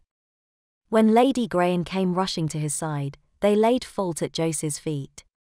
Even Josie's housekeeper, as kind as she was, still bowed to Lady Graham's every whim. "We'll need to keep your head and neck elevated." With a warm smile and crinkled eyes, Mr. Thatcher checked Josie's eyes, pulse, and the bump on her head. "Lord Fennyson, she'll need blankets for her extremities." Turning back to Josie, he added, "You might go into a bit of shock, and your legs and arms will need to be kept warm. It could be a day, or maybe a week, before the world stops turning on you." Every word felt like a tonic to Josie. Tucking her chin, she broke her gaze. It had been too long since she'd been taken care of. She'd not realized how privileged her life was before Wales. Naive, Josie had thought all men would stop to hear her opinion or tease a smile from her. The gentle back and forth of a conversation, no barbs or defensiveness, just a person with words, was how her parents had raised her. But Sir John and his mother thought her a savage, missing vital rules and decorum. "She'll be well rested in my care." Lady Graham's shrill words had Josie wincing. "I'll send a footman to take care of that horse." "That horse is on my property, Lady Graham." The light in Lord Fennyson's eyes dimmed. He had a way of unfurling himself to fill the room, his voice booming. "I do believe poaching is still a crime." "Poaching?" Lady Graham's mouth fell open. "It's a horse. A wicked, ill-tempered beast that killed my son. And injured his wife, not that she fulfilled her duties." "Good day, Lady Graham." Lord Fennyson turned from her, seemingly oblivious to the deafening silence falling on the room. His cut was sharp, dismissing the Baroness from his presence. Not that she fulfilled her duties. Josie winced at the words. There was little love lost between Josie and her mother-in-law, but not even Sir John had spoken so sharply to Lady Graham. The woman was ushered from the room, her shrill voice screaming at the injustice. The shepherd came to the earl's side, pushing its head against his hand. The simple gesture softened Lord Fennyson in an instant. Mr. Thatcher leaned over and whispered softly, "Lord Fennyson will always protect his friends." Peering up at the kind man, Josie whispered, "We're not friends. Yet." The doctor grinned widely and winked. "You're not friends. Yet." Chapter 8. Cyril Heathclove, Lord Fennyson. Cyril paused in front of his study, not yet ready to speak with Lady Darrow. He'd escorted the gentle Mr. Thatcher to his carriage and, earlier, the blasted Lady Grayen. The taunts from his childhood came back in a flood of painful memories. The Baroness and her fall of a son had been the worst of the lot. Their chins lifted, they believed in their own superiority, ignoring Cyril's higher rank. When he could no longer hide the pale patches of his skin, the whispers began. Lady Grayen was giddy at the prospect of Cyril being valued less than her spoiled son. As a boy, Cyril was a future earl and grandson of a duke, but all Cyril wanted was a friend. Brenner cleared his throat, announcing his presence in the corridor. "Shall I get the door for you, my lord? I hope you've recovered from Lady Grayen's abuse." Cyril hated that woman's wicked tongue. She treated everyone, servant and friend, with the same venom. "She is determined to find Lady Darrow's horse." Brenner stepped forward, his hand on the doorknob. A sly grin crept along his face. Mischief in his eyes. "And, of course, to remove Lady Darrow from your clutches." Shaking his head, Cyril sighed. "Lady Darrow will be struggling to keep anything down. She's no business traveling anywhere." Brenner arched an eyebrow. A plan was hatching in his mind. "Lady Grayen lives not far from here." Cyril rubbed the back of his neck. His world consisted of his horses and servants, leaving little room for other people. He'd not entertained this many visitors in decades. "Speak plainly. Her mare is in your stables." "And?" Cyril had made that happen. "The horse is safe." Groaning, Cyril sighed, patience not his virtue. "Blast it, Brenner, say what's on your mind." "There's no reason for Lady Darrow to remain in your study." Brenner shrugged and motioned to the door. "You could wash your hands of her. And give her to the dragon." Cyril's butler had lost his mind. Lady Darrow would never recover in Lady Grayen's clutches. The Baroness doesn't want her to rest, she wants her to suffer. Brenner sobered and quietly asked, "Then it begs the question, Lord Fennyson, why do you care?" "I don't." And he meant it. Cyril was doing his duty as a gentleman, nothing more. Nothing less. "I don't," he added, louder. Brenner searched Cyril before giving a nod. "I am merely the humble servant. She's the wife of that damnable man. I wouldn't give a fig if she rotted or not." Holding up both hands, Brenner backed away. "I stand corrected, Lord Fennyson." Cyril's heart pounded in his chest. He didn't care. She was just a woman. She was a pretty thing, he'd give her that, but that was all. There was nothing more to this than an inconvenient accident. Lady Darrow would be back in her home soon enough, battling Lady Grayen while Cyril searched for wolves. "I'll see that she is comfortable if you need to retire." Tucking one hand behind his back, Brenner leaned over and placed his other hand on the doorknob. "You need not distress yourself over her." "Move aside," Cyril murmured. His butler was acting out of sorts, and Cyril would have none of it. He entered the study and took in the room as if for the first time. He'd not had a stranger in his home, let alone in his study, in years. The curtains were outdated, remnants of when his grandfather was his age. His own father refused to update the place, eager to inherit the castle in the north. Except for the novels. Books were lined on the shelves, all of them read or purchased in decades. Cyril had learned the safest way to experience people was through the written word. He was safer tangling with horses and wolves than with criticism from his countrymen, and women. Her back to Cyril, Lady Darrow was propped up on the chaise, his dog's head in her lap. She stroked behind its ears and traced the dog's eyes and snout. An absent smile was on her lips. When she stopped moving, the dog scooted its head forward, begging for more affection. Her index finger traced the star on Beowulf's forehead. Traitor. Cyril moved a chair close to the chaise. He was supposed to just check on the woman, not pull up a chair. There was a draw toward this widow. She possessed an air of innocence with sadness sprinkled in. The history between the Darrow's manor and his own was tentative at best. He'd never cared to cross the ridge and speak to her before now.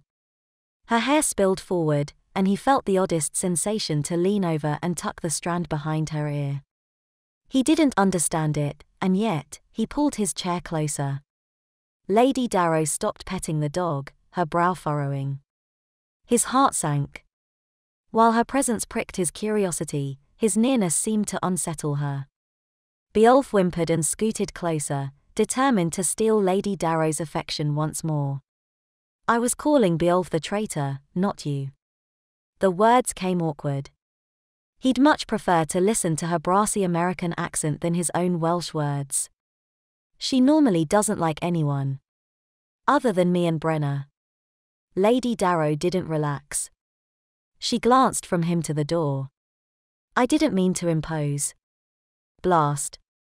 She'd heard Cyril's conversation with Brenna. You're not. She arched an eyebrow and gave a doubtful look. Yuan. Sir. John. You two had a history. We did. Lady Darrow swallowed hard. Her gaze flicked to his, a question in her eyes. You were not friends. We were not. Cyril felt compelled to ease her hesitation, unsure of her sudden shyness. She'd nearly touched his face earlier, but now her fingers twisted nervously in her lap. Is that why you stole his dogs? His dogs? Cyril recoiled. Why would I steal his dogs? She began petting Beowulf once more. This is a Malinois shepherd. She's a mix. Half wolf, half shepherd. Cyril didn't need to steal from Sir John. That man gambled or drank away anything of worth. She's from my father's line.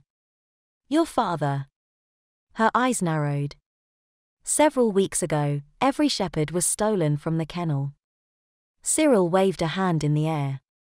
The Archon weavers hadn't a clue the history of the sleepy village. Beowulf is 4 years old. Your idiotic husband wasn't breeding until this year. Why would Sir John breed shepherds if you're... I've no idea why Sir John would do anything.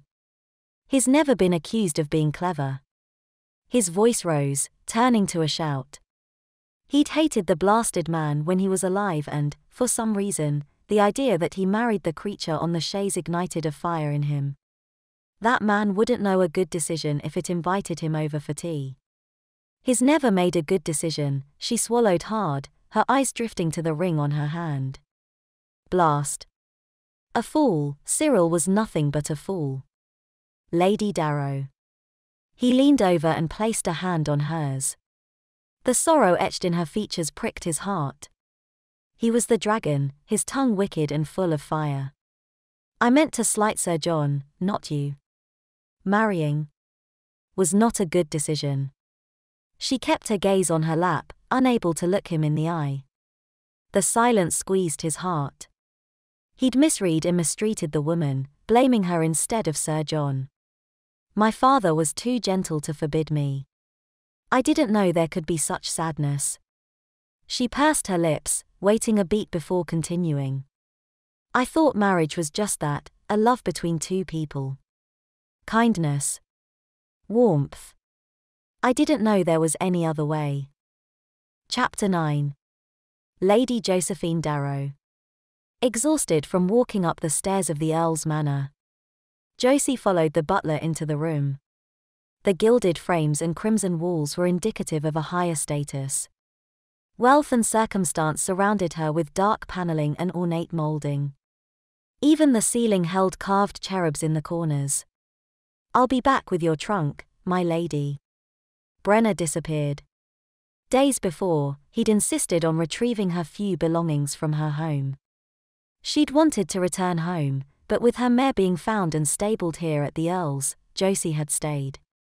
And now, both Lord Fennyson and his butler had somehow convinced Josie to stay in a guest room. She'd hoped to be on the mend and on her way by now. With a heavy sigh, she sat on the bed, crimson curtains adorning each post. A muffled voice came through the walls to her right. A door was in the center of the wall, with an adjacent door to another room. Josie was in the room, the Countess's room attached to Lord Fennyson's. She slunk back against the pillows. Her late husband must be rolling in his grave. Lady Graham would be in a fit when she found out. The Earl had intercepted Lady Graham every morning for the past week, refusing to allow her past the entryway. Her shrill voice would carry into the study, until today, when Lord Fennyson ordered Brenner to guide Josie upstairs, instructing Brenner to help her. Josie had hoped to go home and speak with her sweet housekeeper. But she tired too quickly. There was another worry. If her dizziness persisted, she wouldn't be able to travel back to California. Footsteps echoed from the corridor. Brenner emerged with her trunk in tow and tucked it in the corner. He turned to leave and glanced at her. "You seem unsure, Lady Darrow. This is the Countess's room, isn't it?" Not even in her own home did Josie live in the mistress' quarters. That room was reserved for Lady Graham's frequent visits. Josie's husband put his mother above his wife. The Baroness lived in the next county over but seemed to appear whenever Josie became brave enough to move her things into the room. The simple stable was a safer area, a place Lady Graham avoided. The Baroness would never forgive Josie's mare for her son's death. Nor would she welcome Josie into the family as anything more than a temporary distraction. "Lady Darrow, are you uncomfortable with this room?" Brenner's voice was smooth, Josie guessed, from many years soothing the temperamental Earl. His cadence and tone did have a calming effect. "It feels improper." Josie might have fallen, but she did live next door. If Lady Graham wasn't lurking about, Josie could have easily recovered, until she heard back from her father. "Lord Fennyson isn't married. And neither am I." Holding up a finger, Brenner walked to the door connecting the master and mistress rooms. Twisting the knob, he made a show of the door being locked. "I can assure you, your character is safe." "I doubt Lady Graham will agree," she murmured. The Baroness had a way of sniffing out information regarding Josie. Lord Fennyson burst through the door, his enormous frame filling the room. "What happened?" Both Brenner and Josie exchanged a look of surprise. "I heard rattling." Lord Fennyson's gaze found Josie, concern in his eye. The worry melted Josie's hesitation. Mr. Thatcher's words echoed in her mind, "Lord Fennyson will always protect his friends." Safe. Josie could recover in peace if she stayed in Lord Fennyson's home rather than her own. The thought washed over her. Brenner grinned. "Lady Darrow was worried about the improper nature of your rooms sharing a door. The door locks from this side." With long strides, the Earl checked the knob, then paused, his back stiffening. He turned slowly, his expression unreadable. "You were scared of me coming through the door." Brenner's eyes widened.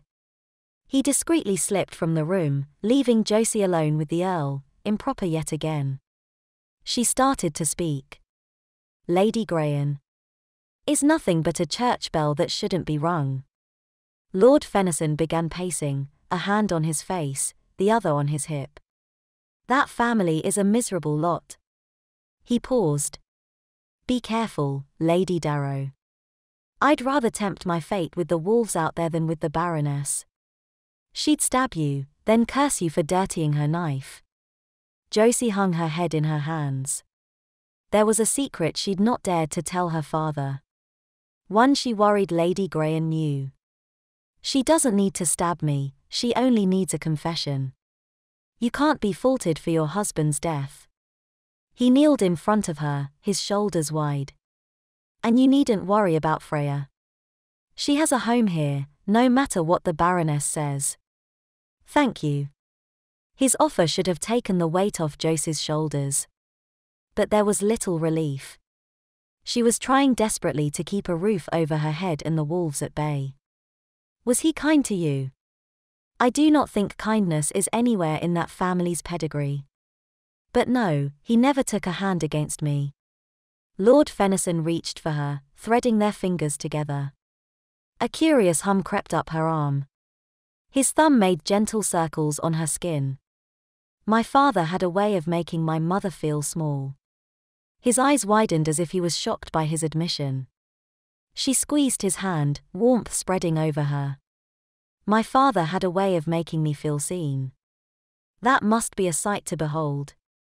His eyes crinkled, the flecks of gold winking at her. He scooted closer, and his eyes widened again, appearing surprised at his actions. His shock gave her confidence. She wondered if his heart hammered away in his chest like hers. His lips turned up in a crooked grin. She felt the warmth of a blush. Or perhaps this is a better sight. Lord Fennyson chuckled as she felt her face turn hotter still. Slipping her hand from his, she covered her face. I cannot help it. It's a delight. He pulled her hands down, his face inches from her.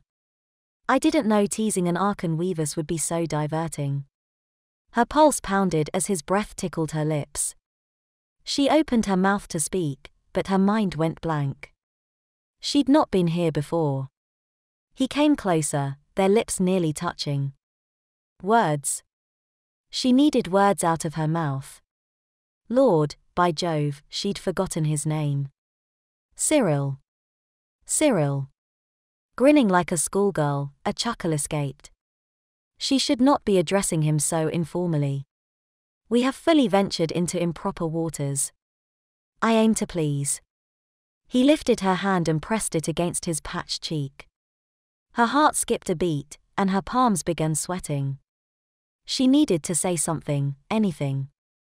I'm not a good wife. Retreating, Cyril raised his eyebrows. Was that Sir John's opinion? A draft between them cooled Jose's pulse. Cyril had a right to know. His perspective of Lady Darrow's character was about to change. We were married in name only. In name only, Cyril spoke slowly, a questioning lilt to each word. Her head back in her hands, Josie groaned. Lady Graham knows. Sir John must have told her.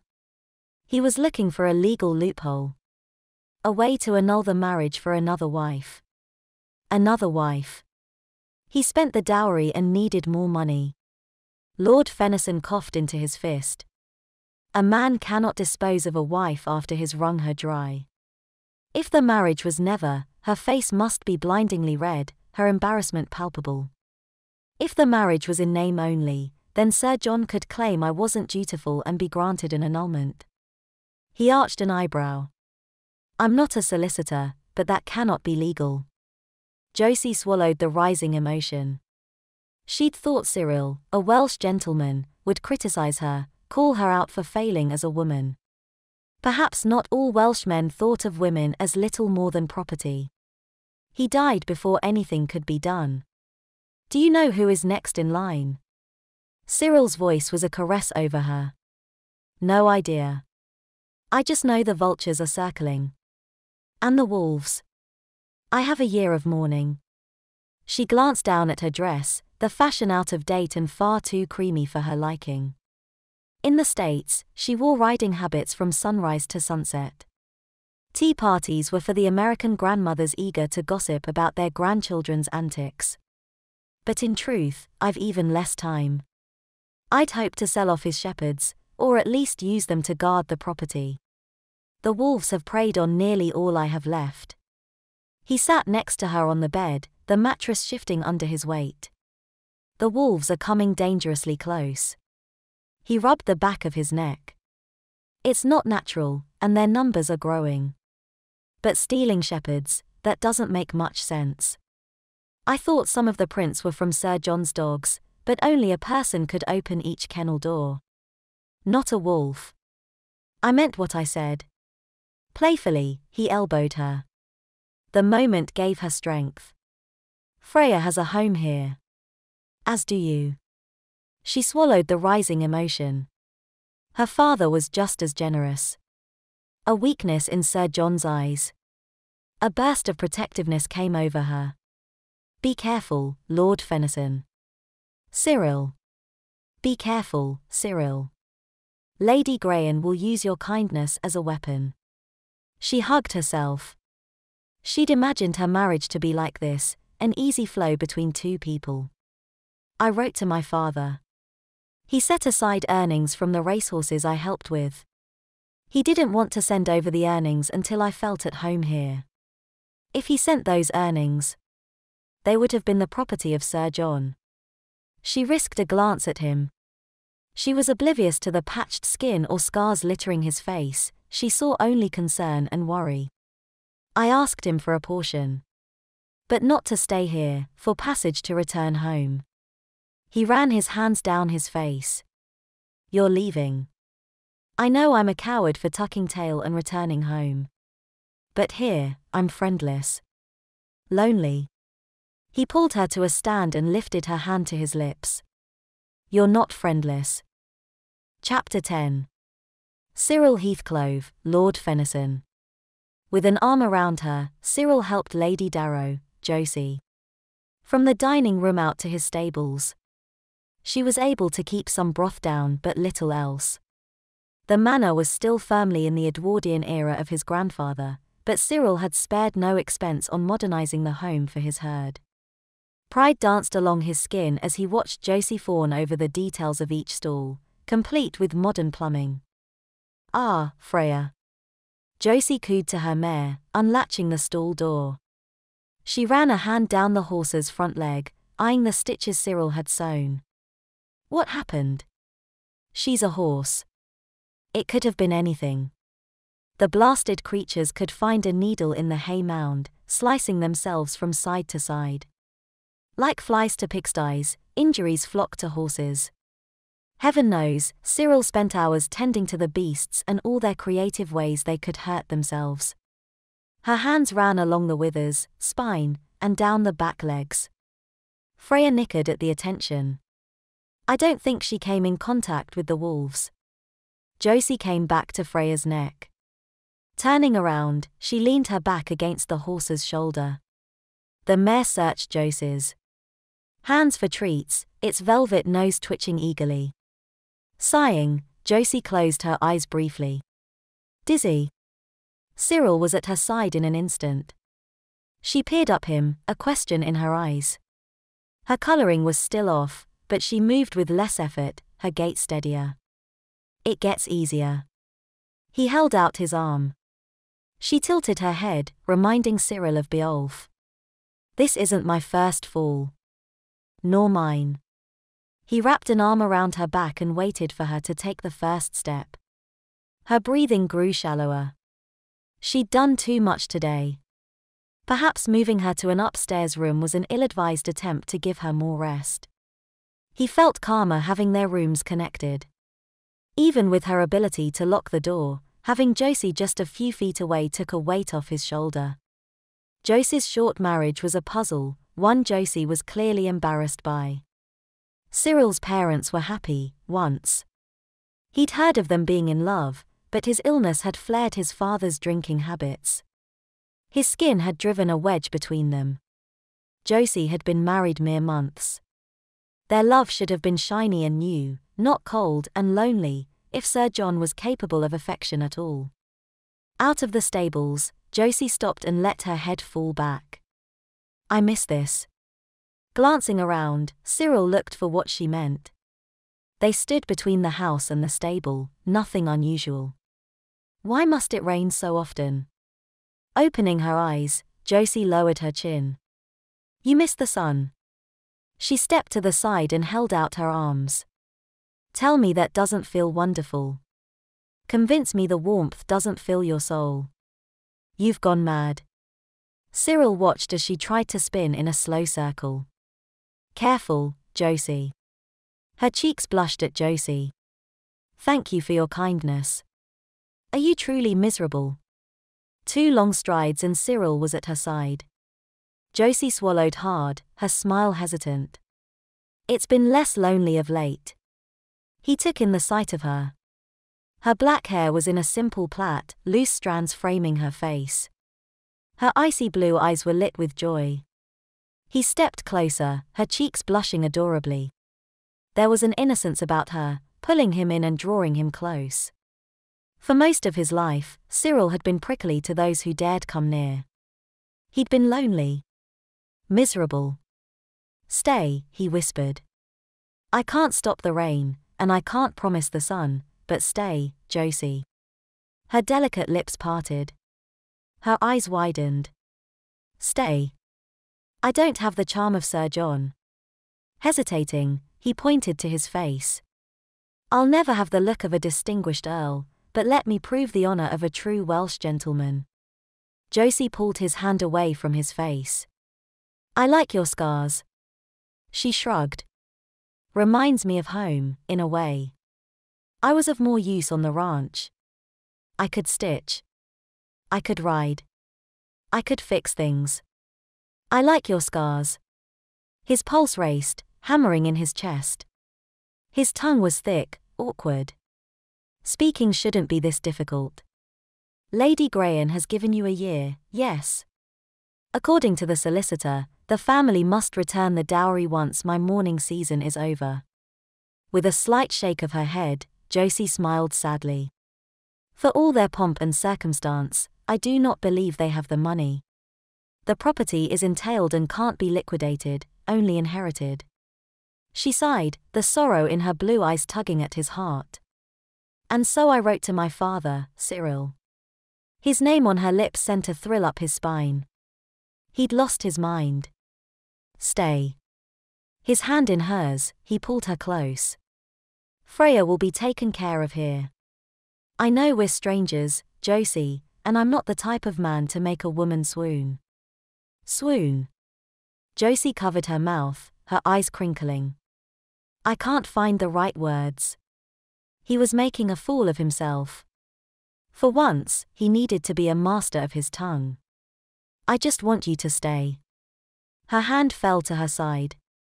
He swallowed against the rising panic, words tumbling from him. "I feel like a gentleman, a seen person, when you're around." Her mouth formed an O. Blast it all. He was rambling like a fool. The words kept coming. "You don't flinch or stare at my face. I've not talked to anyone the way I talk with you." The beginnings of a smile appeared, giving him hope. He nervously tugged on the end of her plait. "Brenna is good and kind, but he's not near as fair as you, Archon Weavers." Her gaze flicked to the ground, to his shoulders, everywhere but his eyes. "Would you be angry if I don't know my mind yet?" The evening air added a layer of intimacy. He stepped closer, the temptation to hold her hand grew. She murmured, "I thought I'd learned my lesson." Her smile faltered, "Trusting a stranger," her voice went high at stranger. "Trusting a stranger shouldn't be so easy. I'd be satisfied knowing you're considering the option." Time was all he needed. Hiding away in his manor, Cyril had spent most of his life ashamed of his face. Here was an Archon Weavers who didn't give a fig about his appearance. She'd been hurt by a fellow gentleman, and he couldn't blame her. Cyril could prove his devotion, given enough time. "I'm considering." Her cheeks were ablaze once more. Cupping her chin, he tilted her face upward. She inhaled sharply as he brushed his thumb across her lips. "I believe I've found the true wolf," Lady Graham snapped. Josie recoiled. Cyril jumped back, a slew of curses falling from his lips. "How am I not to be suspicious of your intentions, Lord Fennyson?" The Baroness narrowed her eyes at them, her voice shrill. Brenna came up beside the Baroness, an apology in his eyes. Her ladyship was very insistent. "You are damaging my son's good name." Lady Graham clenched. Her fists at her side, reminding Cyril of a toddler. Her nostrils flared. He waited for her to paw at the ground like a bull and charge at them. "Your son never possessed a good name." Cyril couldn't help disparaging the horrible man. It was ill-tempered to speak of the dead, but he felt a surge of protectiveness over Josie. He'd never felt this way before. Pulling on his cravat, Cyril wondered if he was any better than Sir John. He knew Josie was in a predicament and needed assistance, but doubted she wanted this type of help. She'd resented his offering at the Ridge several days before. Cyril wanted happiness for her, even if that meant leaving for the States. "You are a spoiled, naive child." Lady Graham pointed a trembling finger at Josie. "I've been generous." "No," Josie said quietly, her hands wringing. "You've been cruel, never kind." "How dare?" "I'm sorry about Sir John." Josie's voice wavered. "I warned him not to ride Freya, but he wouldn't." "Put that horse down." Lady Graham screamed, her hands over her ears as she cried out. "You don't even have the decency to mourn my son." Groaning, Cyril pointed at Lady Graham. Josie put a hand on his arm. She blinked back moisture and left his side. Softly, she pulled the Baroness by the arm toward the house. He wanted to hurl insults at the shrewd lady but found himself following behind Josie. In the living room, Lady Graham paced while Josie braced herself against the sofa. Cyril came to her and said softly, "You need to rest, Josie." When she didn't budge, Cyril added, "Brenner will send for Lady Graham's footman. I'll help you upstairs." Chapter 11. Lady Josephine Darrow. With Lady Graham in the study below, and Cyril at Josie's side, assisting with each step on the stairs, Josie felt both guilt and a heavy dose of giddiness. Sir John had never reached for her hand. He'd spill pretty words on paper but not once from his lips. After he passed, Josie reread the letters they'd exchanged. The man she'd fallen in love with only existed in empty words. Sir John in the flesh was distant and withdrawn. He was more interested in proving his superiority to his family, his neighbors, everyone but his own wife. And yet, the giant of a man with his arm supporting her was supposed to be the brute. Villagers whispered about him. If he strode into town, others would cross the street and avoid eye contact. With each passing moment, Cyril reminded her more of her father. Tall, quiet, and kind. The temptation to stay was growing, but she'd been deceived before. Cyril had never written her. She only knew what she experienced so far, a direct contradiction to her courtship with Sir John. "I can't stay here." Josie turned at the top step, a hand on the rail. The sun dipped below the horizon, taking the last of the warm day with it. "I won't bully you into staying in Wales." He descended a step, her head now at his shoulders. Josie waved an arm over the rail. "I meant here. At your home." "Oh." His mouth formed an O. Another step down. "It is beyond improper." She felt darker at the thought of leaving. Heathclove Manor had been more of a home than the roof she shared with Sir John. "If there is to be a future between us, our union would be plagued with impropriety." Without meeting her gaze, he nodded. "I understand. That is more than I can say." "I don't understand. I don't know how to begin to understand." Josie ran a finger along the wooden rail. "I cannot account for how I feel. I don't understand this, I don't understand us." By Jove, she'd gone mad. Us? She felt her cheeks warm. There couldn't be an us, just as she couldn't be in Wales any longer. Cyril was just as much of a stranger as Sir John was, a lump formed in her throat. She'd felt more at ease in Cyril's presence than she'd ever felt with her husband. Sir John had never stood up for her or demanded that the Baroness leave her be. Even now, with her head and body worn out, she felt stronger with Cyril near.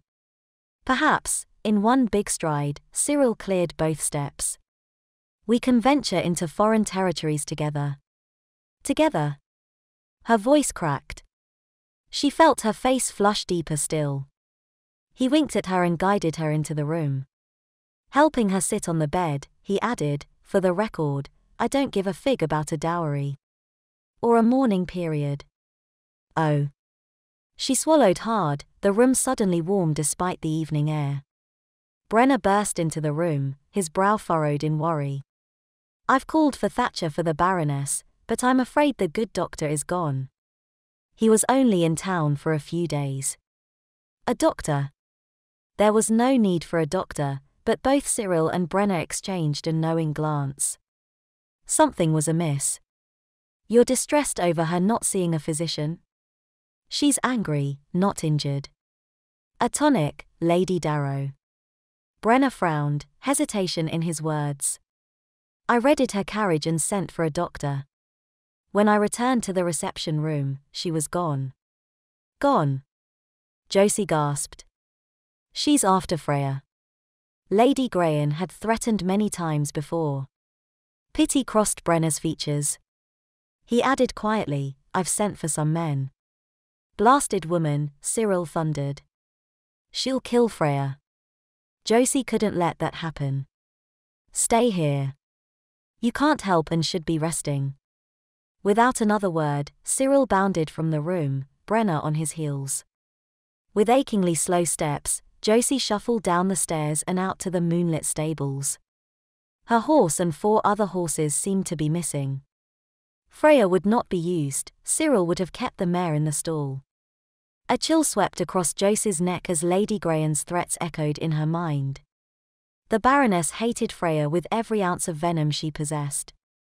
Josie walked down the long line of mares and geldings to the stallion stable, praying Cyril had left his stallion home. Speed was needed to chase after Lady Grayen, leaving the heavy Percherons. Josie needed steady, not a neck-breaking pace. Atlas called out, his neigh echoing into the night air.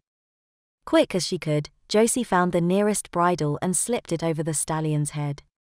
The horse was massive. She opened the stall door but spun Atlas around, facing him toward the back of the stall. Climbing up the edge of the stall, she grabbed fistfuls of manette and launched herself on him. The world spun. She inhaled sharply and waited for the dizziness to pass. Her stomach twisted. Perhaps Cyril was right. She should be resting. But she knew Lady Grayen's mind. Long before the Baroness was a grieving mother, she would obsess over an idea until she'd run over every obstacle, Josie included. Gently, she squeezed her legs, praying the stallion would move slowly. It stepped forward a few paces, its neck arched. A neigh rippled through its chest. Leaning forward, Josie relaxed her legs. The last thing she needed was to accidentally cue Atlas into a gallop. A horse called out. Atlas tensed. "Relax," Josie commanded. She would not be able to hold on if Atlas decided to take off. Guiding the stallion to the ridge, she focused on breathing slowly. Steadily. A wolf howled in the distance. She winced as a growl just below answered. Under the light of the moon, Josie saw the star on Beowulf's forehead. The shepherd had followed her. "Bless you, Beowulf." There was movement up ahead, near her home. Wolves. The pack would steal the last of her chickens. A trail of lanterns made their way up toward Heathclove Manor. Brenner must have alerted the villagers, but she doubted they knew of the wolves. She hadn't been able to get them to respond to simple small talk, let alone a conversation about predators. Josie urged Atlas forward, his long legs covering the ground. Closer still, the outline of a person became visible under the dim moonlight. Not a wolf. A chill ran down her spine. Josie saw the bell shape of a skirt. A woman was leaving the chicken coop, a bag on her arm. Beowulf growled at Josie's feet. The muffled sounds of sleepy chickens echoed in the quiet night. With the bag over her shoulder, the woman snuck over to the pigsty, kicking at the fence. And then another woman followed after her. Grunting, the first woman set the bag down, and the moon revealed her face, Lady Grayen. Shock turned to frustration.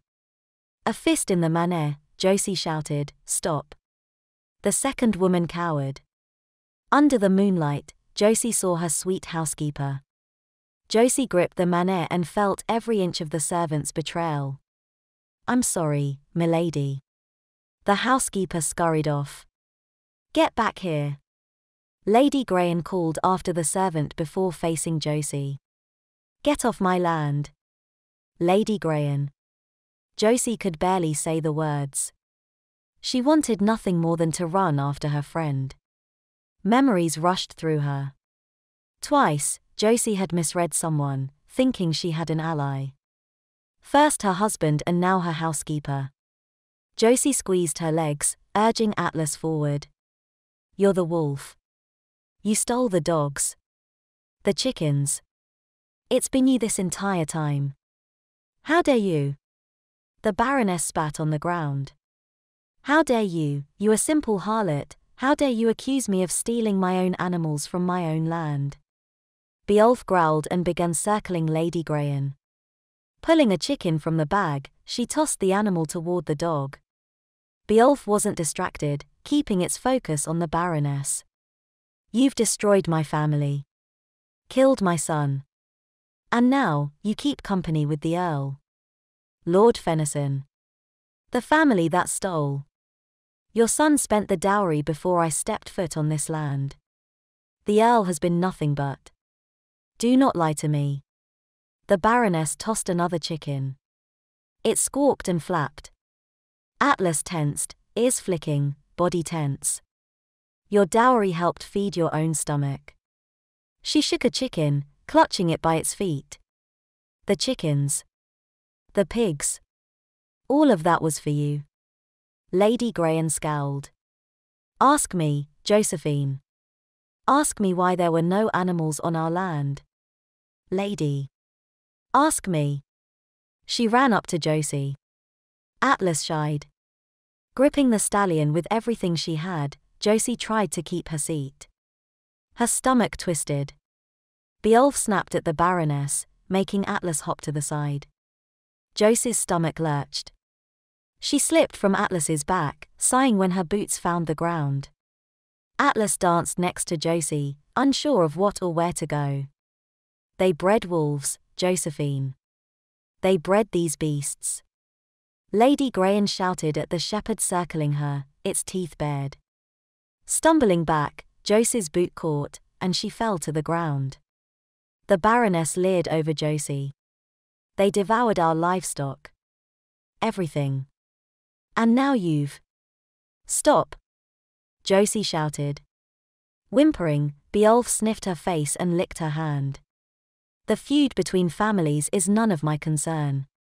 You were cruel to me. Your son was. Do not. Cyril was kind. You would have left me on the ridge, my head injured.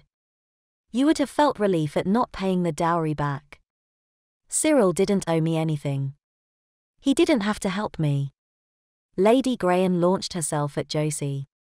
Beowulf snapped, teeth. Digging into the skirt of the Baroness. The sound of movement grew behind Josie. She turned. Several villagers held up lanterns, their faces in different stages of surprise. Shoot this animal, the Baroness screamed. Lady Graham, a masculine voice called out. Cyril. Relief washed over Josie. The villagers parted, allowing Cyril to come forward, leading Freya. Beowulf. The shepherd obediently released the Baroness, returning to a tight circle. Cyril held out an arm, indicating the Baroness. I fear I owe the village an apology. Lady Graham spat at the ground. It appears a wolf was in our midst. Cyril came to Josie's side. I believe I am in need of a solicitor. Lady Graham, we will have our day in court. Ignoring her screams, Cyril gave the Baroness his back and helped Josie to her feet. Ah, Archon Weavus, do you ever listen? Warmth pulsed in her veins. He scooped Josie up and cradled her against his chest. She wrapped her arms around him, clinging to his frame. My father, he taught me to stitch an injury and get back on a horse when I fell. I couldn't let my horse, she sniffed. Your father would be proud. His voice caressed her. Not every lady would charge into the night after her horse. She lifted her head. You're not angry. Oh, Archon Weavers, don't misunderstand me. Your attic is for rent, that is true. It wouldn't hurt for you to rest instead of barreling ahead. But no, I'm not angry. He carefully placed her on Atlas and then swung up behind her. Although you did steal my horse. That's a hanging offense. Instead of answering, she leaned against his chest, bringing his arms around her. He kissed her neck and sent shivers down her spine. Home.